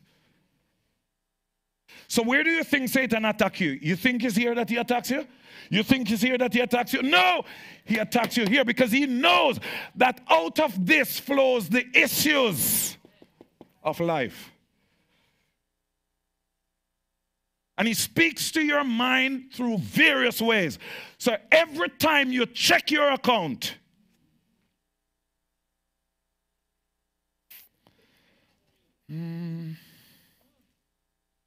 so there are certain things that you don't even think that you can do it because your account is speaking so loud.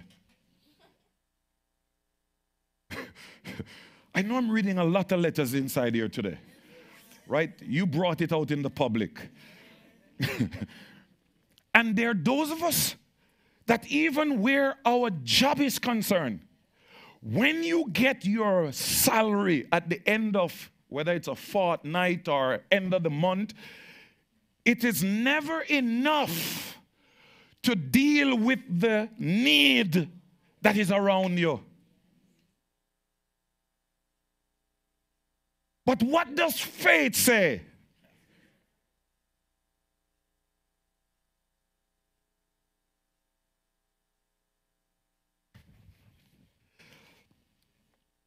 I'm coming back to that. I'm coming back to that. But I want you to look at something quickly with me. Go to 2 Kings. Go to 2 Kings. Go to 2 Kings. And I want you to go to the 4th division, chapter 4.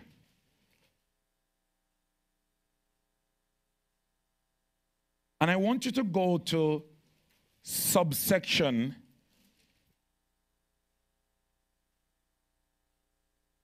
42. Verse 42. Then a man came from Baal Shalisha and brought the man of God bread of the first fruits. Because this was a principle in the Old Testament. The concept of first fruit is also spoke about in the New Testament.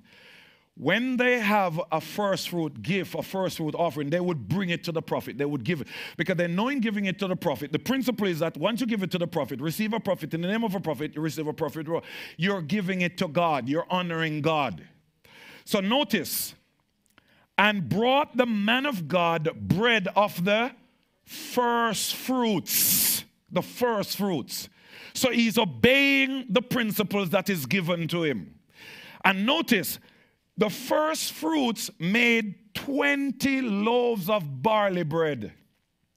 And 20 newly, and not 20, but 20 loaves of barley bread and newly ripe grain in its knapsack. And he said, the man of God says, give it to the people that they may eat it. But notice, he brought it and gave it to the man of God first. And the man of God in turn says, give it to the people that they may eat. Verse 43. But his servant said to him, his servant said to him, like, you know, your bank book and your paycheck and the situation around you, I talk to you. His servant said to him, what? Notice. What? My wife don't like this. You know, she talk and I said, what? She said, it's you, Emmanuel, get it from. She says that I should say, pardon. But I'm still working on pardon. I'm saying, when I said, what? She called me and she said something and I said, what? She said, don't say what? Pardon.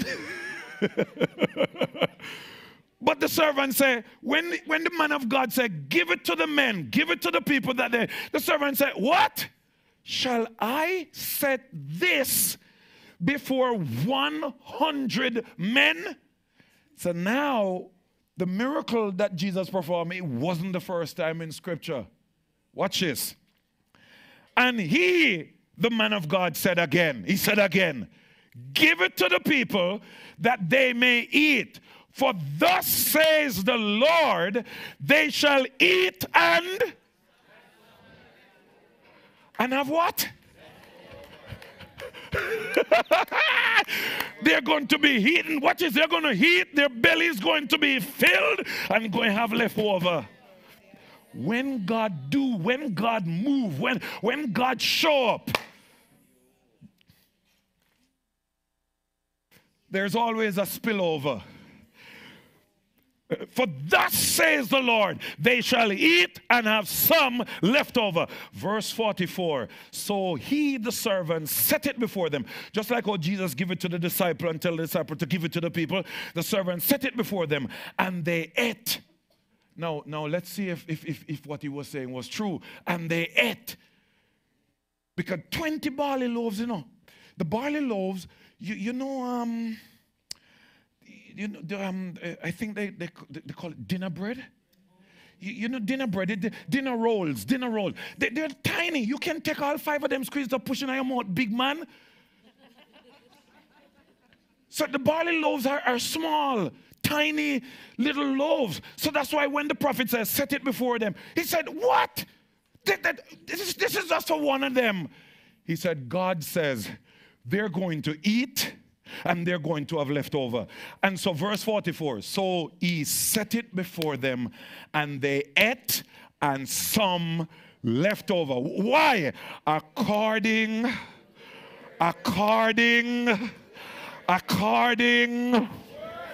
Hallelujah. Somebody say, be it unto me according to your word.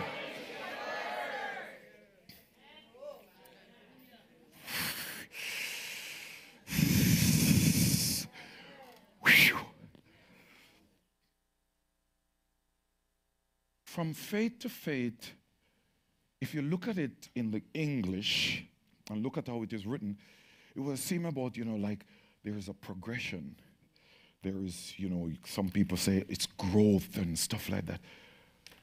That might be a part of it. And when we stuck with that, we're in assumption.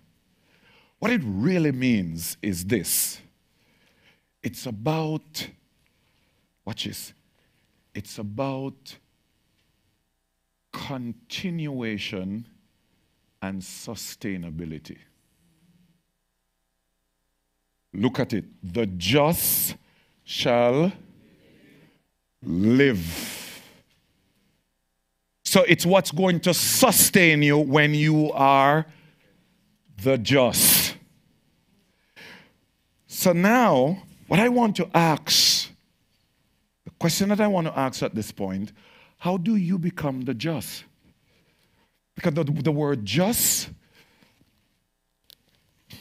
should I use another? The word just, should I do this or do this? It's also this word.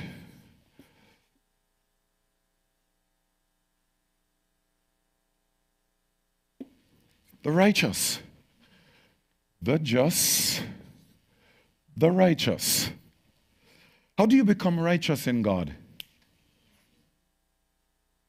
That's why we are struggling. We are struggling because we are doing what we think to make us righteous.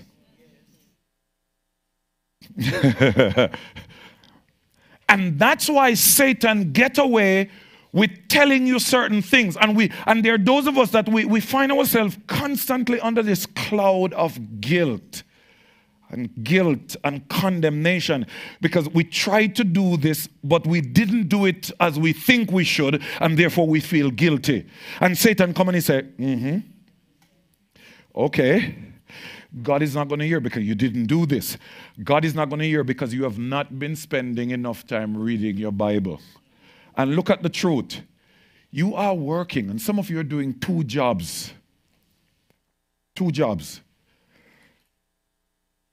I'm still going to say it.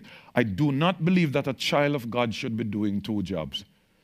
You work 1 job in the day and especially, I do not believe that a child of God should be killing up themselves, right? Doing all of those things. For what reason? Why would you be doing 2 jobs? Tell me. Tell me, come on, speak the truth. Speak the truth as somebody say and kill the devil. Why would you do 2 jobs? Huh? Why? It's for the money. And why do you want that money? Because of the needs. Now, in your estimation, if I don't do this, how am I going to manage? See, that's it. Manage. Manage. Who's supposed to be managing your life? You are God. Because when you take over the management,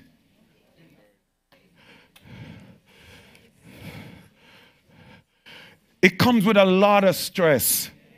It comes with a lot of heartache. It comes with a lot of pain. It comes with a lot of worry, a lot of struggle. Because guess what? You can't do it. Jeremiah said, it is not within man to direct his own self. You don't know where to put your next foot. So you're always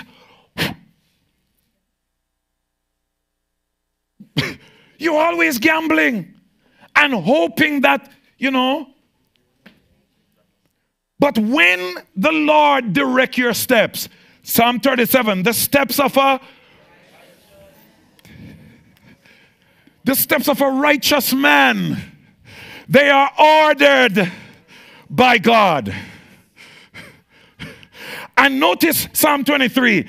He leads me. When God is your manager, he leads me in the paths of, for whose sake? So when he becomes my manager, he's my shepherd. He's responsible to lead me into green. He's responsible to lead me to the water, still water.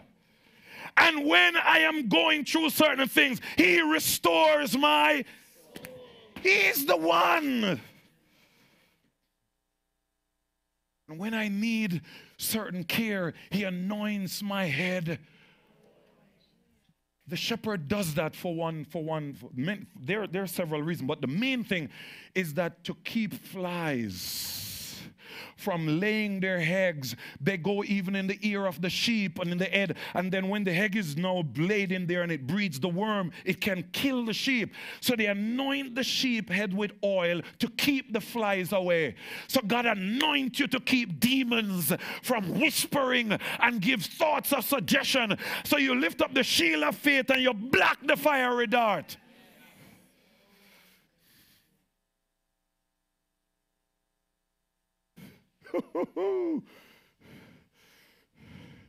Satan says, you talking about you, son of God? Which part are you? You talking about you, son of God? Look what you did. Look what you did last week. Look what you did yesterday. Look what you did last night. Which part are you? You ain't no son of God. You say, yes, that's true. I'm a worm. So you come in here, and some of you are not afraid to pray it out loud. Lord, I am so unworthy. And Lord, we are dirt and we are worm. Don't you come around with that dirt prayer?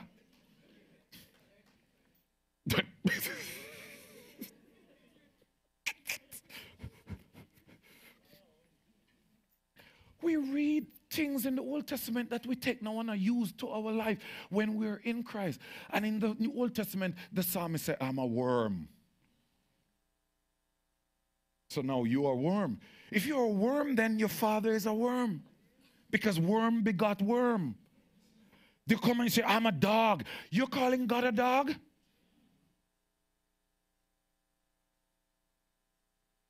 The just, watch this, continuation and sustainability. So once you come into the position of being a righteous person, you continue. One of the problems that many persons have with me, it's the confidence that I have, the way I talk. Preachers are afraid of me. And they say that I am cocky. When you believe that you are righteous, you must think it, speak it, and act like it. Every time. Because, watch this, if the just is living by faith, they do not, watch this, they do not think that they're righteous today, and then tomorrow, I'm not too sure about that, because, you know, certain things that happen, you know, I read my Bible, I pray, I went to my bed, I have a dream, I'm having sex with a guy. How could I be righteous? Satan is messing. It's a lie. You didn't have no sex with no guy, did you? Do it feel so real? You know, just when you wake up and you feel yourself and realize that you're in the room at 15497 something road, apartment 42, you realize you say, thank you, Jesus. Oh, glory to God. Oh. Satan mess with you even in your dreams because he wants you to doubt that you could ever be righteous. You notice that some of us have been born for a number of years now, and even up until now, when you go to pray, you're still telling God about the sins that you committed when you were in sin before you got born again. Yes, you notice? You notice ever so often you find yourself repent of those sins from 1951 and 1962? Huh? And you think that because you're doing that, God is now going to be pleased with you. No, no, no, no, no. It's the opposite. Because God made you righteous not based on your merit. It is the gift of God, not of works, lest any of you should boast. So when you, watch this, let me not just talk. Let me not just talk. I need to show you something. I need to show you something. How much time do I have? How much time do I have? Mr. Speaker.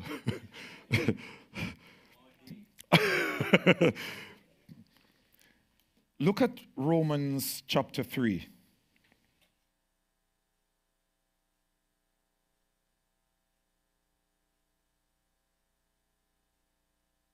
I know I need to stop soon anyway. Romans chapter 3 verse 21.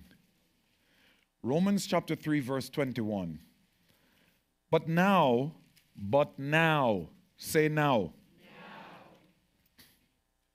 What does the word now connotes?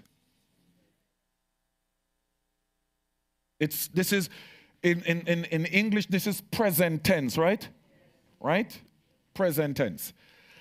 But now the righteousness of God apart from the law is based on works. Doing. In order for a person to be righteous where the law is concerned, you had to keep all the law perfectly. If you break one, you are guilty of all. So notice now what the scripture is saying. The righteousness of God apart from doing the law is revealed. Being witness, watch this. The law was a witness to that righteousness. And the prophets was a witness to that righteousness. Verse 22. Even the righteousness of God,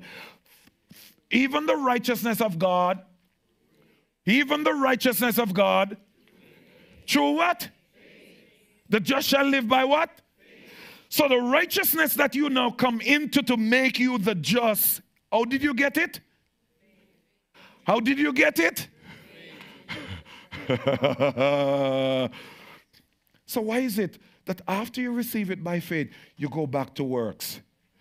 thinking that it's the amount of scripture that, come on, if you have the time to read the whole Bible in one day, by all means. And especially if you're single.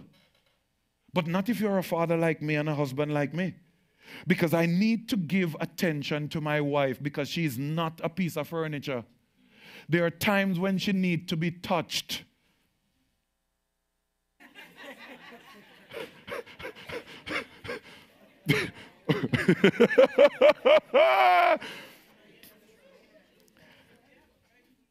There are some wives, even furniture is better than them because every so often the furniture get dust. Some wife, a long time your husband not touch you. Me mean touch you. Never walk close enough. Sometimes, my wife all me up and she say, she said, look upon a big space. So I on purpose walk close and rub up on her.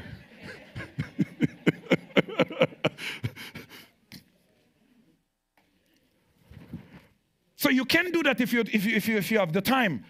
But what if you don't have the time? So notice where some of us have this cloud of guilt. We have a job. And the job is from X time to X time. You work from Monday to Friday or from Monday to Saturday. Then Sunday is the only time that you have. Some of us, we may get a day off in between. There are certain things that we have to do.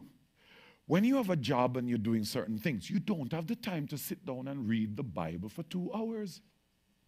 Do you think that God is holding that against you?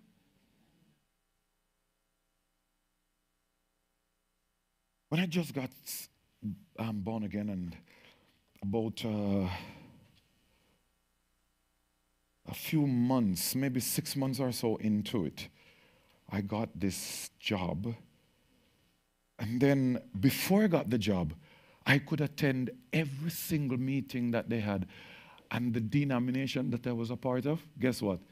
The only time they don't have meeting is on a Saturday. And Saturday night, because Saturday morning we clean the church and prepare it for Sunday. So Sunday morning, 5 o'clock prayer meeting. 10 o'clock Sunday school. 11 o'clock divine worship starts. And go up until about 2 or 2:30.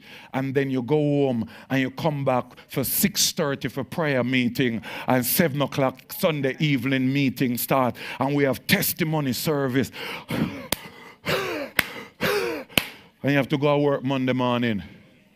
And if you don't come to one of the service, it becomes the sermon.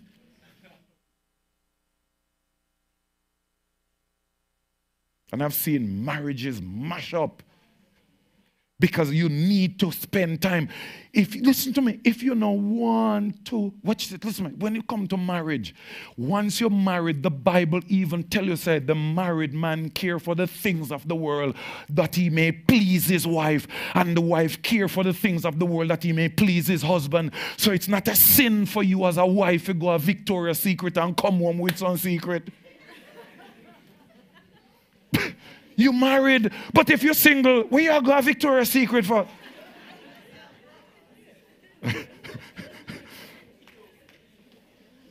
And even if you do go Victoria's Secret as a single person, you keep the secret to yourself.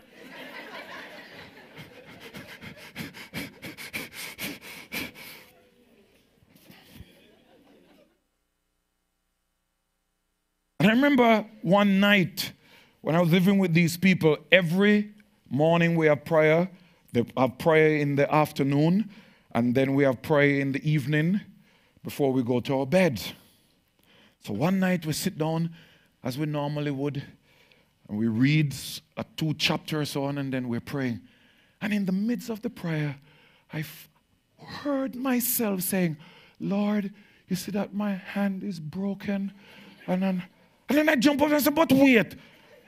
My mind was tired, Sister Kim. I'm coming from work all day. And the work that I was doing was hard work, rough, heavy. So my body was tired. And I found out at that moment that if I was tired, that your mind could not even focus properly. And you keep repeating the prayer over and over. When you reach to the point, because we always end the prayer with the Our Father prayer. And say, Our Father, who art in heaven, hallowed be thy name. And then you reach to a point, And then you remember, if you did say, hallowed be thy name, so you start over.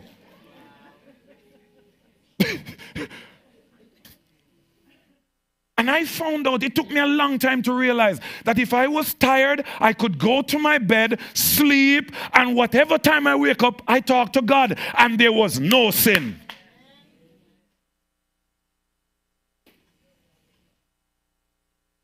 Because it's not based on my works. It's based on me believing the just shall live by works, by faith. It says, the righteousness, even the righteousness of God through faith in Jesus Christ.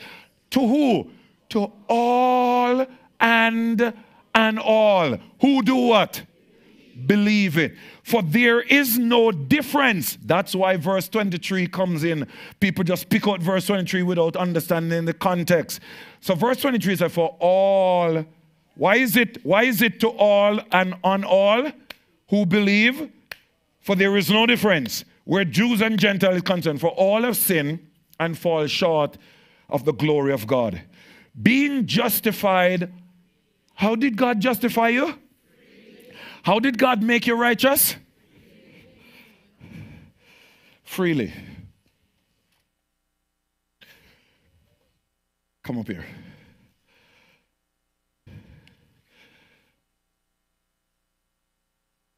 You come up here too. I want you to turn your face to them. I'll use Brother Patrick too. And I'll use Leah. Come here.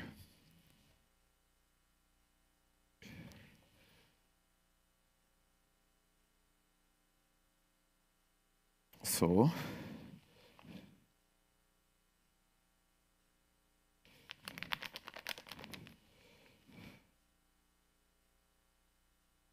$10,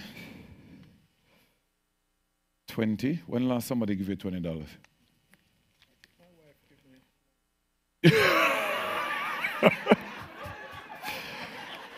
Inside thinking wife give money recently. And 50. When last somebody give you $10? You don't remember? Wow. And for you, Liz, I'm going to give you something else. I'm not going to give you money. I'm going to give you a pen. I actually collect pens. So for me to be giving away my pen, whew, oh, that's a sacrifice. And it's beautiful. It has certain weight to it, and the way how it writes, it's just beautiful. Nice and smooth. Silk inside. That, yes. Now, did you ask me to bring you something this morning? Any of you? You would tell the truth, right? Did you know that I was going to do this? Mm-hmm. So, you didn't work for it, right? I'm not paying you. You didn't do anything for me. Now, you receive this, right? Sure? You can do something with that $50? You can do something with that pen? Can do something with that $20? Can that $10 do something for you? Mm-hmm. Stay there. Stay there for a little. You were born. You're born in sin. You're all out there doing your thing. You don't even know God, care about God. And the moment came that God revealed himself to you through his word. And he brings you in. And everything that is happening, he's giving it to you freely. You're not telling him what to do. You're not telling him how to do it. He's just doing it because he predestined you. So all you have to do is what? The just shall live by faith.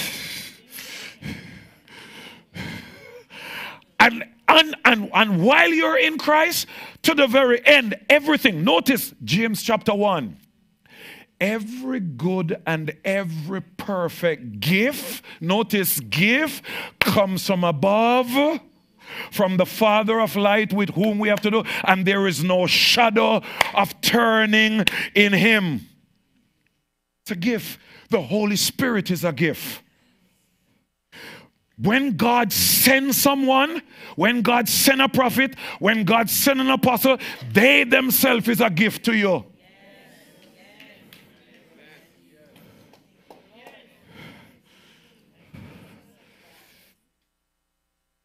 God will give you a wife. God will give you a husband. God give you children.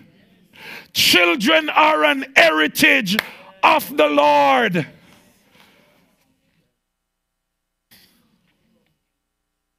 God will give you a house. God will give you a car. But why many of us have never testified of something like that? Because we are not open to it. We don't believe that is possible, and we're not open to such because we don't believe that such thing can even happen.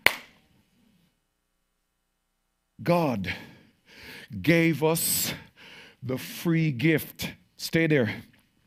It says, for all have sinned and fall short of the glory of God. That's not the end of the verse. That's not the end of the chapter. Verse 24 says, being justified what? Freely by his grace through the redemption that is in Christ Jesus, whom God set forth as a propitiation, which means a substitute for you, that where you should have died, Christ take that place. Right? Now, a perpetuation by his blood through to demonstrate what? His righteousness, because in his forbearance, God has passed over. God has passed over. You don't even have to confess your sin when you confess the Lord Jesus Christ. Foolishness, church, I tell you about, you need to pray the sinner's prayer and you need to confess your sin. That's not biblical. God pass over the sin. The moment you come to Christ, God pass over your sin. He doesn't require that you confess it. He pass over it. So why are you confessing 1962 sin? God pass over it. That's what the Bible says, right? He pass over it. You remember in Egypt? You remember in Egypt?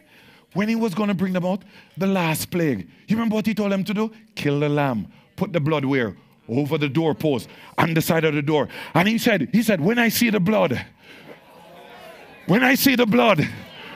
So when he see the blood of Jesus, when you believe that Jesus died for your sin, when you believe that Jesus paid the price, when you believe that Jesus became the perpetuation for your sin, he passed over. He passed over it and give you righteousness.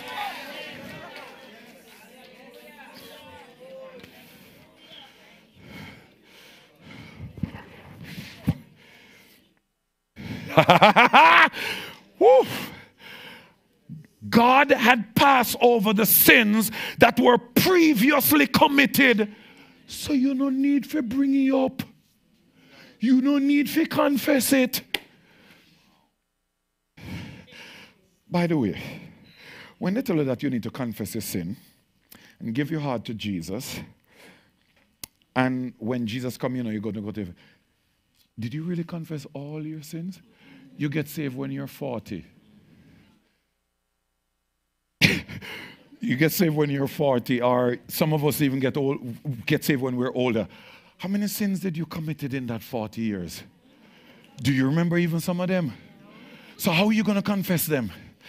Thank God he passed over it. Because if he require me to confess it all, I will not even remember some of them. Sometimes it's way along the path. Certain things come back and say, oh my God, I can't believe that I was a part of that. Sometimes certain things come up and then you recall, wow, I used to be a part of that. God does not. It's a lie. Preachers are telling God's people, where the sinner is concerned, being saved, being born again, God does not require the sinner to confess their sins. You know who God required to confess your sins? After you're born again. 1 John chapter 1 and verse 9. If you are willing to confess your sins, because after you're born again, the moment you sin, the Holy Spirit convicts you of it, so you can repent of it. And he says, if you are faithful to confess it, I am faithful and just. I am faithful and just to forgive you and cleanse you of it. I soon stop. I'm going to stop somewhere. But listen this now. Listen this. I need to read verse 25 again. Whom God set forth. Whom? Jesus Christ. Christ Jesus. God set forth as a perpetuation by his blood through faith to demonstrate his righteousness, because in his forbearance, God had passed over the sins that were previously, sister, committed. So if you had an abortion, or even 50, he passed over it. You don't need to live under that guilt and that condemnation. Oh my God.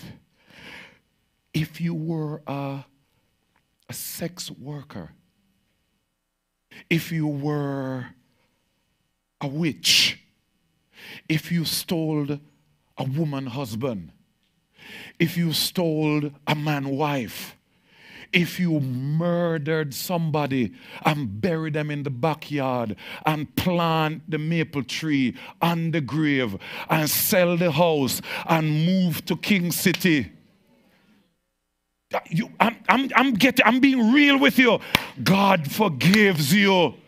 You remember, say Moses murdered one Egyptian and bury him in the sand. Wasn't he the one that God used to deliver Israel out of? Did you know that the greatest of the apostles is Paul? Remember when he was Saul? He murdered people. Saul, he even said it. He said, I am the least of the apostles, but by his grace, I am what I am. He said, I murdered. I put people in prison. I did all of these things.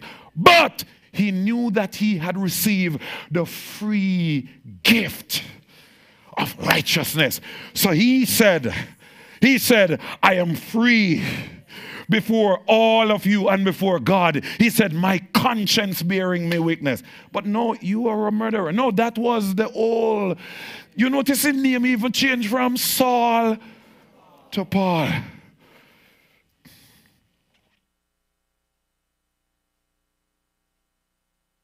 Some of us cannot believe that God can forgive us. Look at the example. I gave her $50. I gave her a pen. Special pen.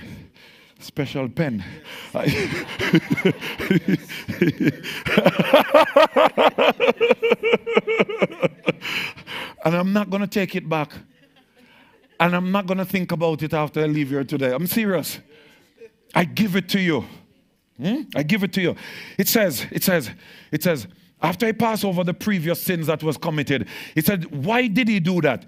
To demonstrate at the present time his righteousness, watch this, that he might be the just and the justifier of the one who has faith. The just shall live by faith. So whatever you believe in Jesus, you continue to believe that to the end. God did that he might be the just and the justifier of the one who has faith. And verse 27 says, where is boasting then? All right. If God did it all, where is boasting then? He said it is excluded. Watch this now. Watch this, people. Watch this. It is excluded by what principle? By what principle? By what law? The word law here, principle. By what principle? Of works? No. The Bible said no. You were going to say works. And the Bible said, no. Watch this. But by the principle of faith. Therefore, we conclude that a man is justified, a man is made righteous. The word justified, to make it, would I say simple? Justified, when God justify you, is just as if you had never sinned in all your life. Open your mouth and say, I am justified. I am justified. God justified me. God justified me. There's a thing in law. I think maybe we might have some people in here that knows about law. But there's a thing in law where you commit a crime. You are perfectly guilty. But you go to the court, and there's something that is called the mercy of the court. Right? And when the thing, and especially, most time it happens to individuals if you are a first-time offender. If you're a repeated offender, the key needs to get lost after a while. But you lean on the mercy of the court, and what they do, they acquit you. And when you're acquitted of the crime, there's another procedure that further takes place, that they expunge the record. Because if they did not do that, when you go to the border and the custom officer said, what is your purpose of visit today? Say, so and so and so, and they take your passport and they start to click, click, click, click, click, click, click, click, click, click, click, click. If they don't expunge that, they share information. That's something that happened a few years back. So they share information. So they, once it starts whatever, your record would pop up. And all of a sudden you see two officers come and they bring you in one room. But when they expunge it, they remove it. That it's no longer, nobody can find it. You and I, we were guilty of sin. We were destined to doom and wrath. But we came to faith in Jesus Christ. And when you came to him, God the Father, notice, it's not Jesus is the justifier. It's the Father. But the Son is the one through whom the Father extend that to you. So you have to believe on the Son. Have you ever heard the story, true story, of this man who had one son, only child? And the son joined the army and went in the army, was in the army for a while, and he ended up dying. And what the son did drawings and stuff like that. And ever so often, he would send something to the father, send letter and send something for the father to know, I'm here, and so on, so on, so on. And after the son died, the father was well off. He had stuff. And before he died, he put it in the will that this is what he wanted done with his estate. The son had sent him a drawing, and he had it framed. And in the will, he said that this is what he wants done now. So they're going to auction off the estate, but this is the condition. It's whoever buys that drawing would get the entire estate. Start the auction, have it there. Nobody wanted it because it doesn't look too good. But it's his son who draw it. And he cherish it. And it goes on and it goes on. And they're waiting. And say, what else is coming? What else is coming? The man there keep on saying, Who want to do the first bid? Nobody, everybody, because they don't want that. They're waiting now for, something else big to come out, man, and something fancy. And after a long while, somebody made a bid. And when they made the bid, the man say, anybody else? You know they do it, going once, going twice. And he said, sold to this person. And he said, it's over. They said, what are you talking about? He said, these are the conditions of Mr. So-and-so. He says, whoever buys that gets the entire estate. God says, whoever receives my son gets. That's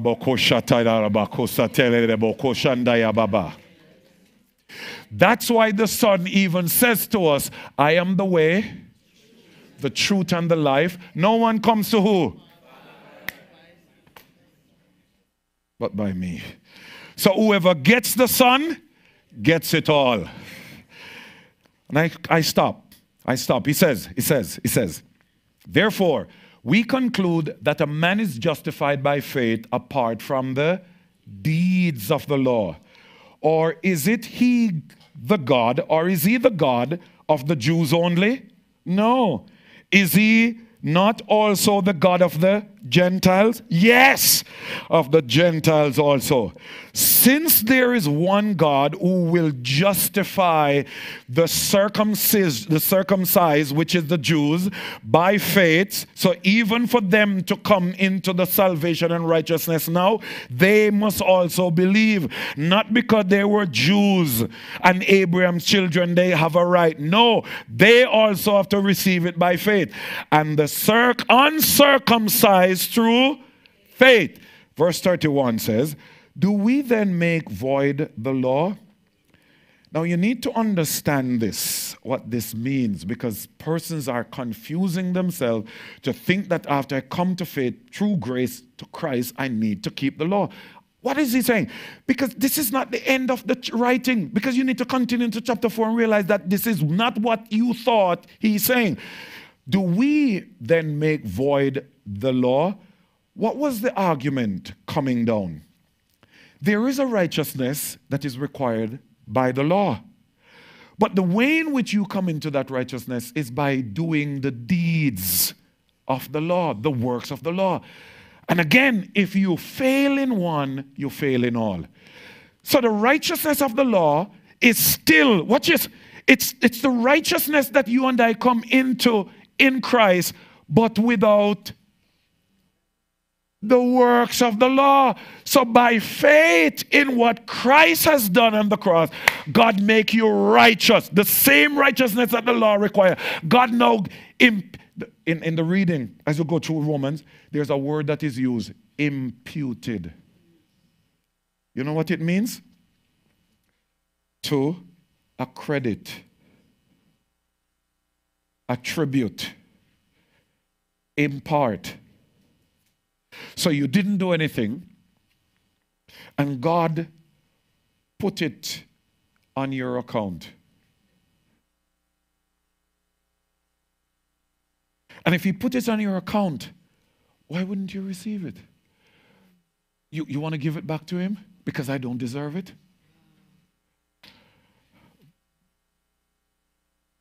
I'm going to let you sit down in a minute.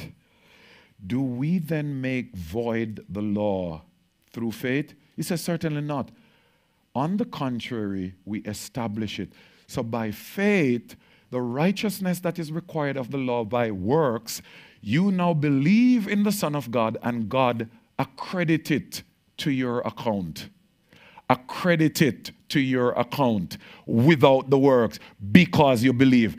Because in chapter 4, it says, what then shall we say that Abraham our father had found according to the flesh? For if Abraham was justified by works, so you see now, you can't say it's that, because people are reading and stop right there and say, oh, I still need to keep the law. It says no, for if Abraham was justified by works, he has something to boast about, but not before God. For what does the scripture say? Abraham did what? And God accredited to his account. God bless you. I want you today, as you hold on to that $50, I want you to see what God did. You didn't do anything for that. And nobody now just get up and give $50 today. Especially today, in a time like now, where grocery price going up, gas price going up. Who you think is just going to walk up unless God twists their hand? And I give it to you. No strings attached. I give you my pen. No strings attached. I give you $20. $20. Big things, $20. $20 can do something. You can get lunch. You can get. From you? Bless you. Yes. $10. $10. Coffee. Lunch can get stuff with $10. Yeah.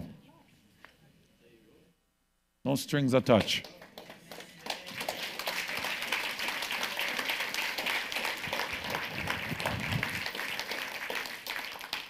And you hold on to that knowing that it's what? Watch this.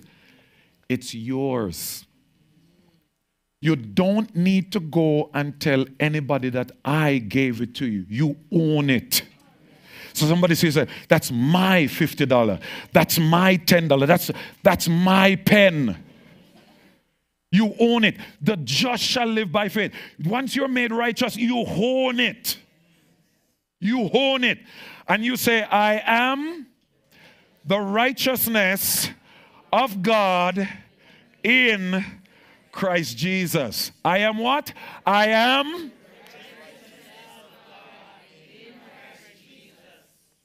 Say this. Jesus Christ, the Son of God, died for my sins. He paid the price with his life, which is his blood. I am a son of God because I choose to believe what Jesus Christ did for me when he died on the cross. I now have a right, because of the blood, to claim sonship, claim righteousness. I am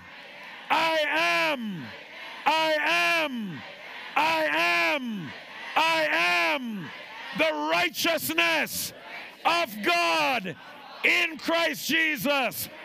I am the righteousness of God in Christ Jesus.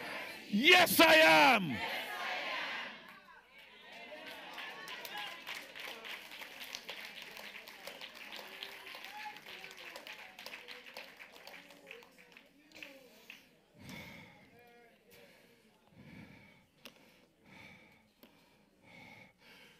So what do you do when your mind comes under attack?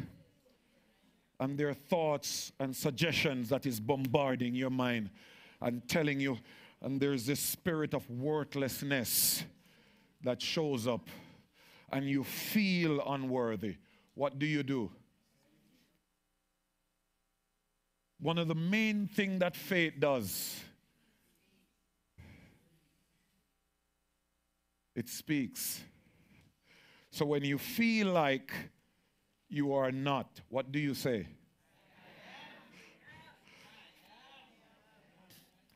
And there are those moments when certain things happen.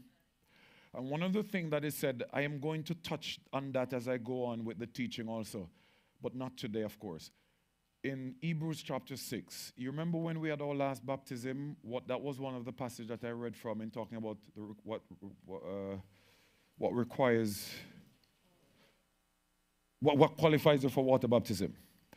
Hebrews chapter 6 and the first 3 verses, it gives us some elementary principles for us to understand that these things starts out our faith. It's the foundation of our faith.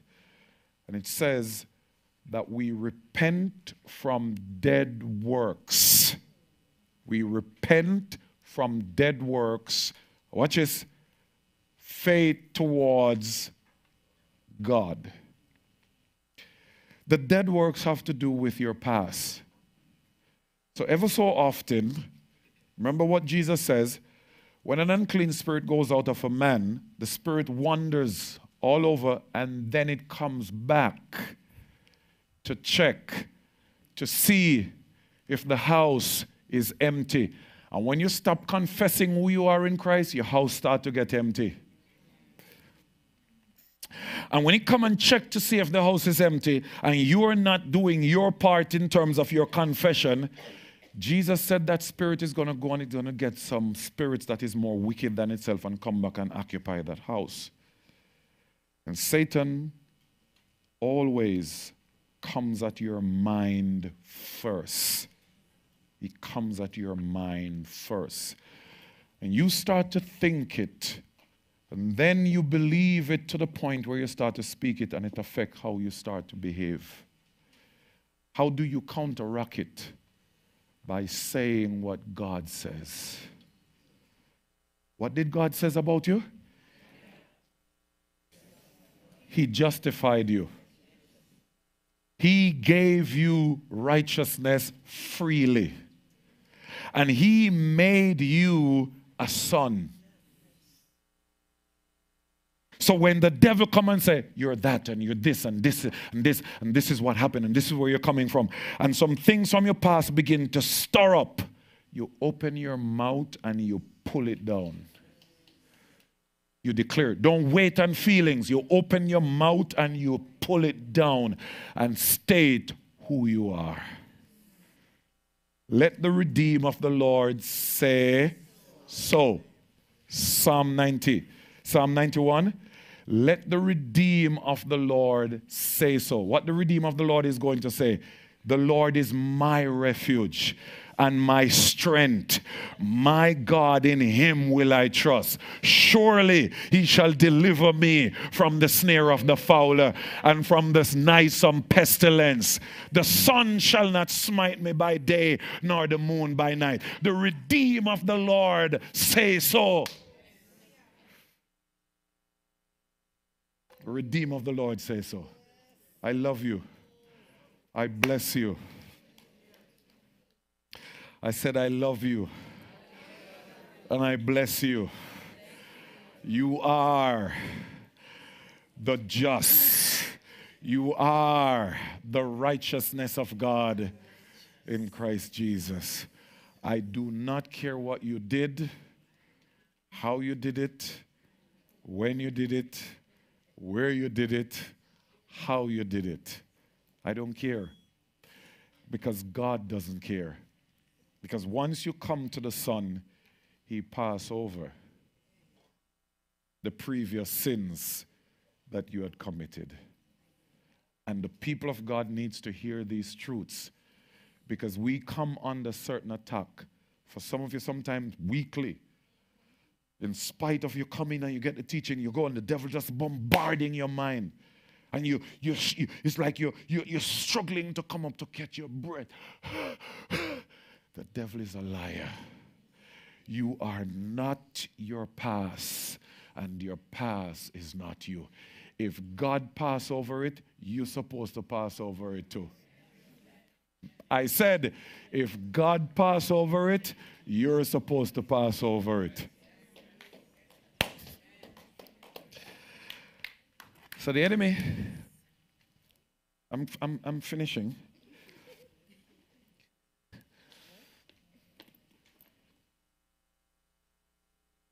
If I need more, you have more?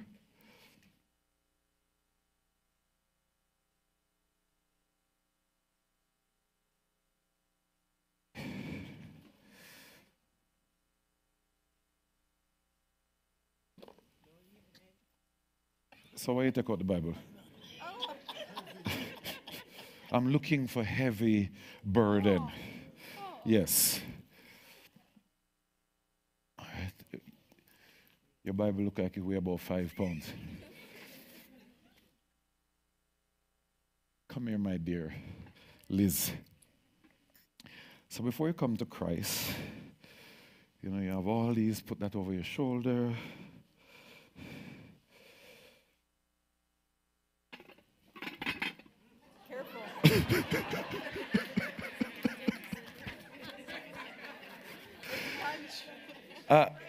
Where did I get this? Oh, it's your. It's Trisha Buck. It's lunch.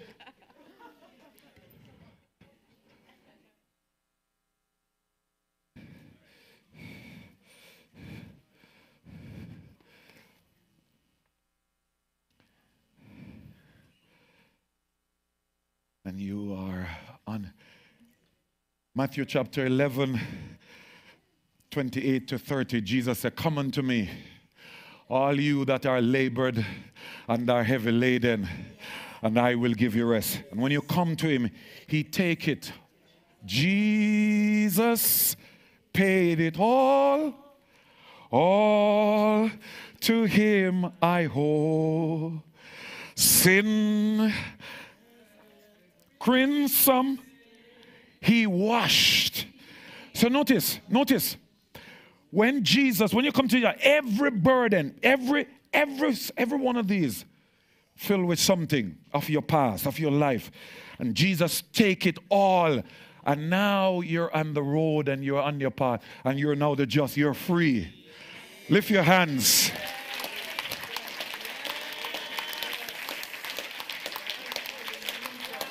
And when Jesus take it, he gives it to the Father. And the Father says that he will remember your sins no more.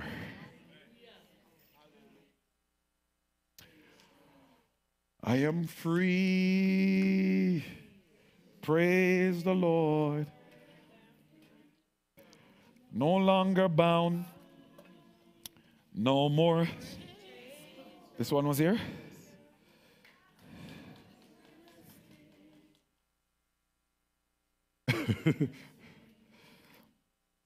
It's demonstration purposes. I shouldn't be giving it back to you, but it's demonstration purposes. Yeah, I'm not giving you back your sins.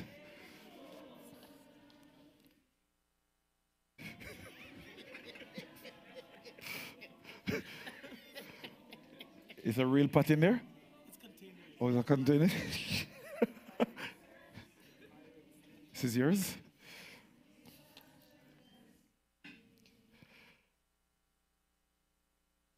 I'm right. We need to see what that looks like when we sing it again. Bless you. Stand with me, please.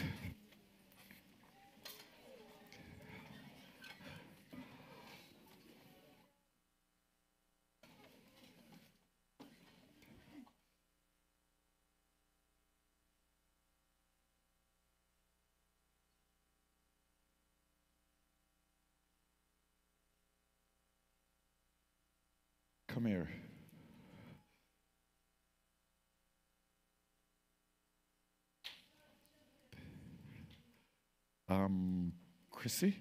Chrissy.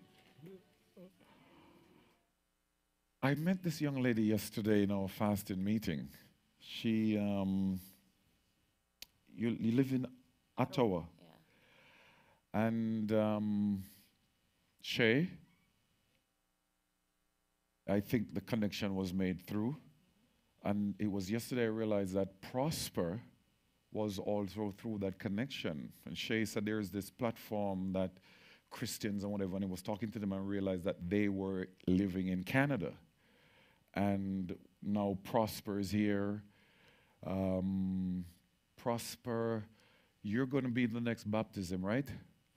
So he's here. And then I met her yesterday, and she was telling me how the connection. So you came down from Ottawa for what business? So you actually come to be a part of the meeting yesterday and today? Because you told me you're going back tomorrow. Yeah. Wow.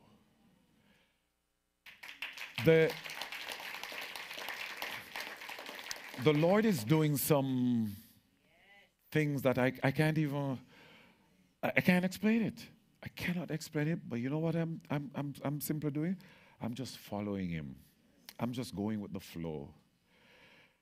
Listen, you have been redeemed. You have been justified. You are the righteousness of God in Christ Jesus, and you're a son of God. And that is your primary purpose. And I know you coming here yesterday and today, God has already deposited something in you. It was already established even before you walk in the room. And you're leaving not as you came. Father, I thank you for your presence. I thank you for the Holy Spirit. I thank you for what you're doing in this room right now and what you continue to do. And as the word has been preached, the word has been released, there is a deposit, there is a deposit, there is a deposit, there is a deposit, there is a deposit, there is a deposit, there is a deposit, there is a deposit. Ah, Father, in the name of Jesus, I thank you for the shift.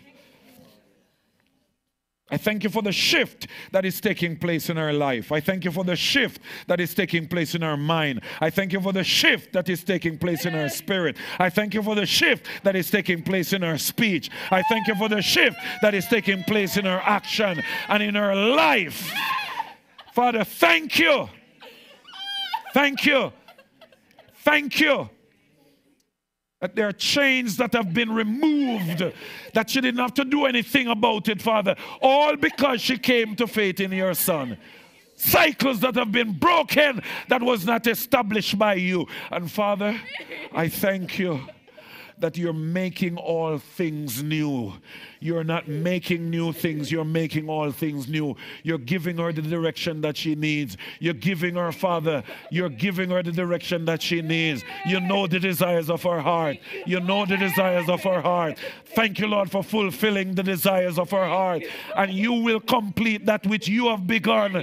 You will complete that which you have begun. You will complete that which you have begun. Father, thank you. Thank you, thank you, thank you, thank you, thank you, thank you, thank you, thank you, thank you. There is a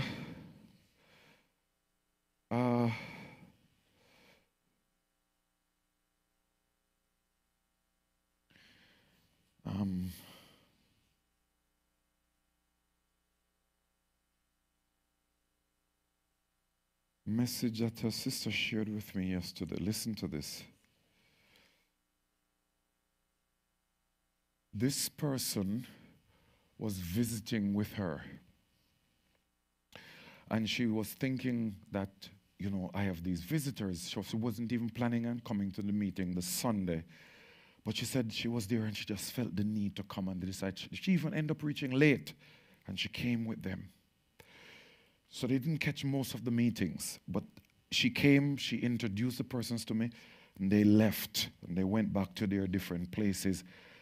And one of the persons continued to watch and listen. And the person said this, I'm not going to call any name now or stuff like that.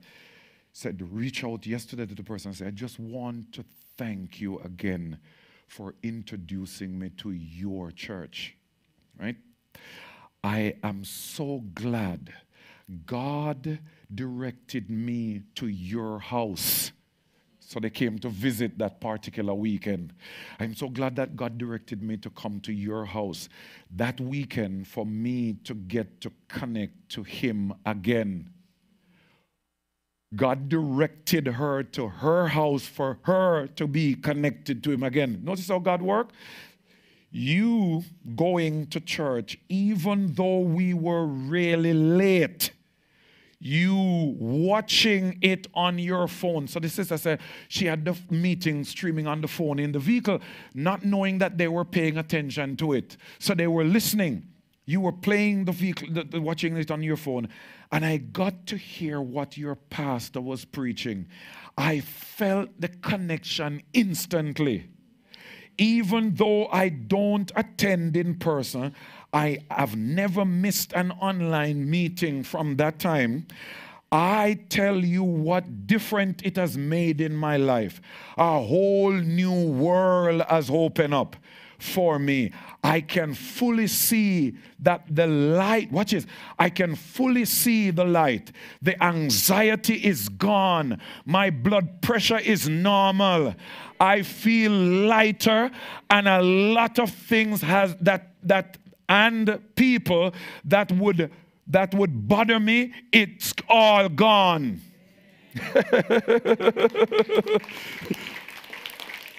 It's all gone. It's all gone. And I'm saying to you today that when we really understand who God is and how God operates, every single burden that you came in this room with, just as how I used the demonstration with my sister, you don't have to come out here with it. You don't have to go back through the doors with it. You can leave it. Sister Dana, Sister Denise, there's a lady beside you. You know her? I want you to come down here with her. Every single baggage that you came in here with today, that you should not have even came in with, but somehow you came in here with it, I want you to check it in before you leave. How are you? Good. How are you? I am doing great. Good to see you again. All right? Stand here. Stand beside her. I'm going to pray with you. All right? Where's my wife?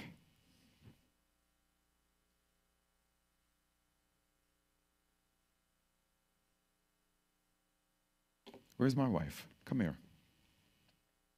My dear sister Denise. Bless you. Let me give you a hug from now. She had terrible, when I say terrible panic attacks before we got married. And I remember the last time she came under that attack, I think, if I'm not mistaken, was we were having a Bible study meeting. And there was something that happened. And when it happens, it's like she's going to die. And it was all demonic spirits that was behind the scene. And today, all of those bags that you saw, God took it. She's free. You know, like the woman at the well that leave her, even, she didn't even go back home with her pot, you know? She left. She left the water pot and go back, right? She's free today. Anybody else in this room, I want you to put shame, I want you to put embarrassment, I want you to put pride, everything aside. Anybody else in this room that experienced panic attack, I want you to come right now. Anybody else that have any experience with panic attack, sometimes out of the blue, come right now. Now!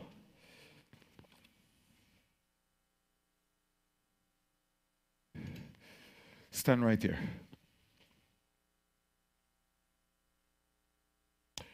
Today is the last day.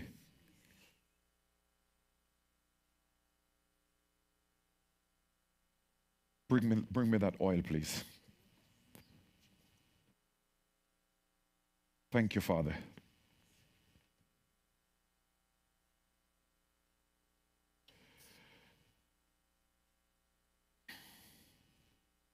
Thou anointest my head with oil.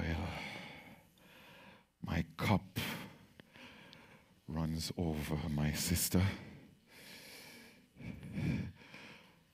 Thank you, Father.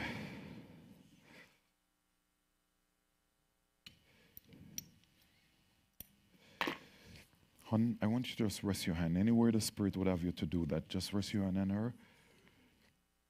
Father, I thank you for your presence that is in this room right now. Your presence is a presence that gives life. It's a presence that brings light. It's a presence that brings hope. It's a presence that brings peace. It's a presence that brings comfort.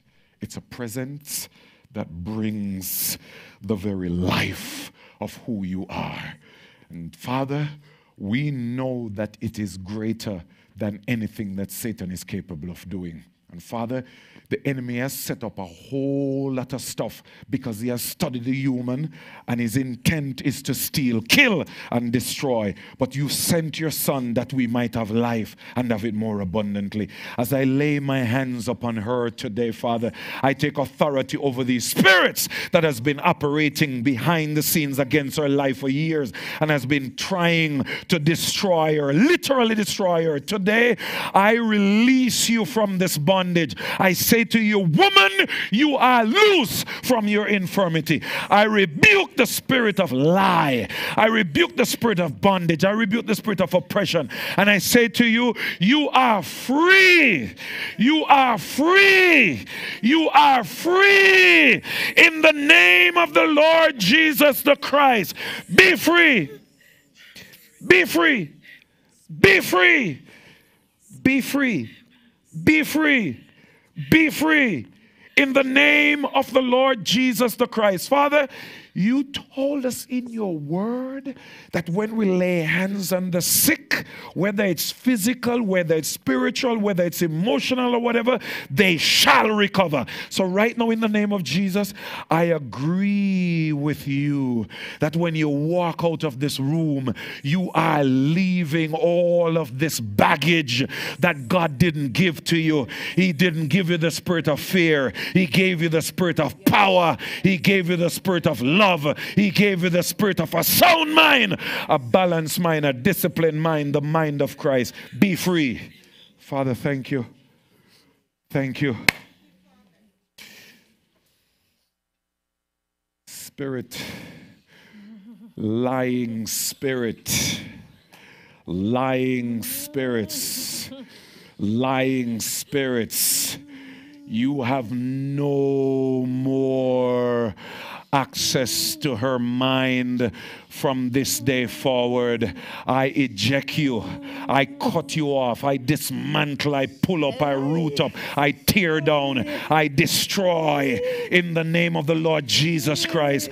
The sword of the Spirit is the word of God. I release the word right now to cut off, to sever in the name of the Lord Jesus Christ. You are a son of God. You are redeemed. You are the righteousness of God in Christ Jesus. You are a son, and you have no right. You have no right carrying this. Be free. Be free. Be free. Be free. In the name of the Lord Jesus the Christ, as I lay my hands upon you, my brother, I command the devil to hear me and hear me clear, hear me loud. In the name of the Lord Jesus Christ, your access to his life has been revoked. Immediately, immediately, immediately, immediately, instantly. I command you to take your hand off his body right now, off his life right now. He doesn't belong to you. There is a new seal. There is a new seal. There is a new seal. And Father, I thank you for the seal of the Holy Spirit. And so I command you to be free. I command you to be free, because the Lord Jesus Christ makes you free. And whom the Son set free is free indeed. Be free. He didn't give you the spirit of fear. He gave you the spirit of power. He gave you the spirit of power. He gave you the spirit of love. He gave you the spirit of a sound mind. You have the mind of Christ. You have the mind of Christ. You have the mind of Christ. You are not going to get the mind of Christ. You are not looking for the mind of Christ. You have the mind of Christ. You have the mind of Christ. You have the mind of Christ. You have the mind of Christ. You have the mind of Christ. You have the mind of Christ. Be free. Be free. Be free.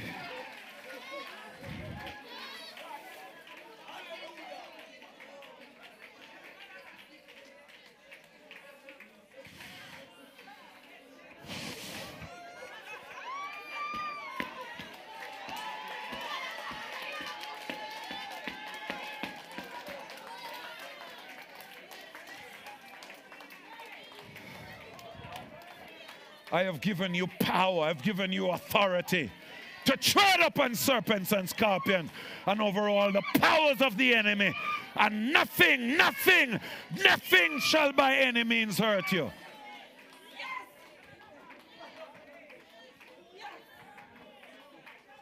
Nothing shall by any means. Nothing shall by any means hurt you. We believe that, Father. We believe that. We believe that.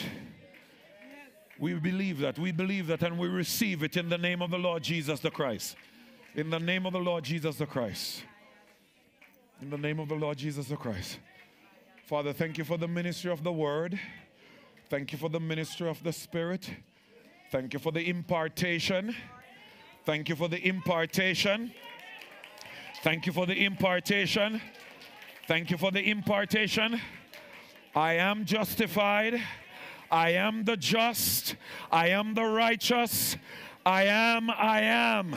I freely receive it. And Father, thank you for mindsets that are being shifted. Thank you for strongholds that have been dethroned. Thank you for strongholds that have been dismantled and have been torn down.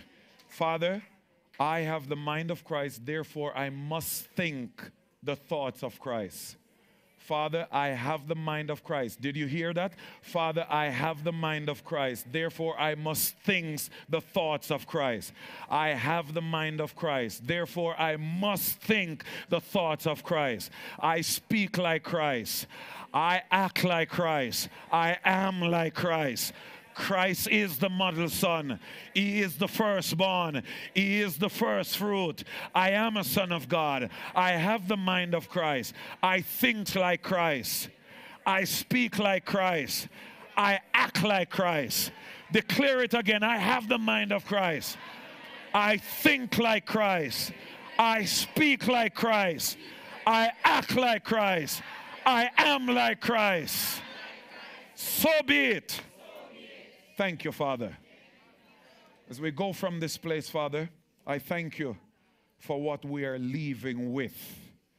That we came in, we heard, we receive, and a deposit has been made, a credit has been added to our account. Father, we're receiving it. You know, there are two ways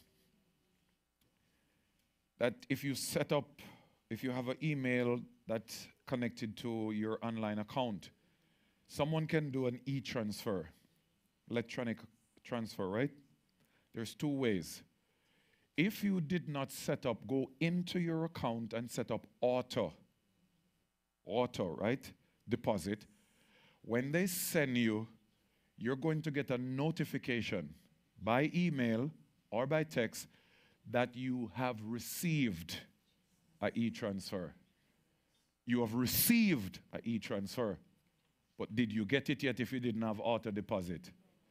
You have to now go in because it sits there for a period of time. And if you didn't, you even get some reminders. Remember. And you have to go in there, open it, and then when you click on it, a link open up with banks. You choose the bank that you have your account with.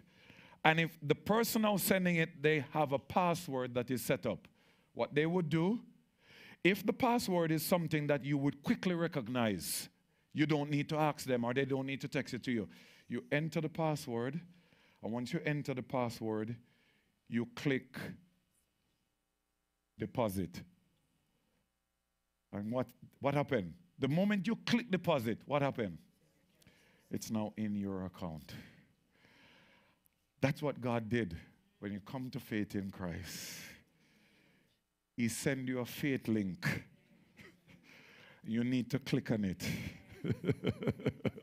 And you need to make sure that you receive it to your account. Receive it to your account. The just shall live by faith. I love you.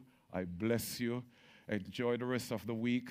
Tomorrow is family day, so we have long weekend. Some of us have to go to work. We'll pray for you. And we will remember you while we're having a little bit of a fun. But enjoy the weekend, and remember, leave this room today knowing that you had opened the link and you click deposit. And you know what the password is? You know what the password is? Hallelujah. So you have it in your account. Keep it. The just shall live by faith. So tomorrow, you're going to continue to believe that. Tuesday, you're going to continue to believe that. Wednesday, you're going to continue to believe that. Even when your mind is attacked, you open your mouth and you declare it. Thursday, Friday, Saturday. And when I see you again Sunday, you're still saying what? You're not just saying the just shall live by faith. What are you supposed to be confessing? I am. Hallelujah. Hallelujah. Personalize it. Hone it. It's yours. So, the last thing I'll ask you to do as the camera, the streaming come to an end, those of you that are watching from all over, I love you. I bless you. I hug you. And God's willing, we will see you Sunday coming as we continue to unlock this thing. It's getting deeper, but we're going to go as deep as it gets. So until then, blessings to you, and I really love you. I'm going to ask you to turn to the person, the left, the right, in front of you. And I feel like I want to tell you to find about 15 to 20 person, and give them a hug.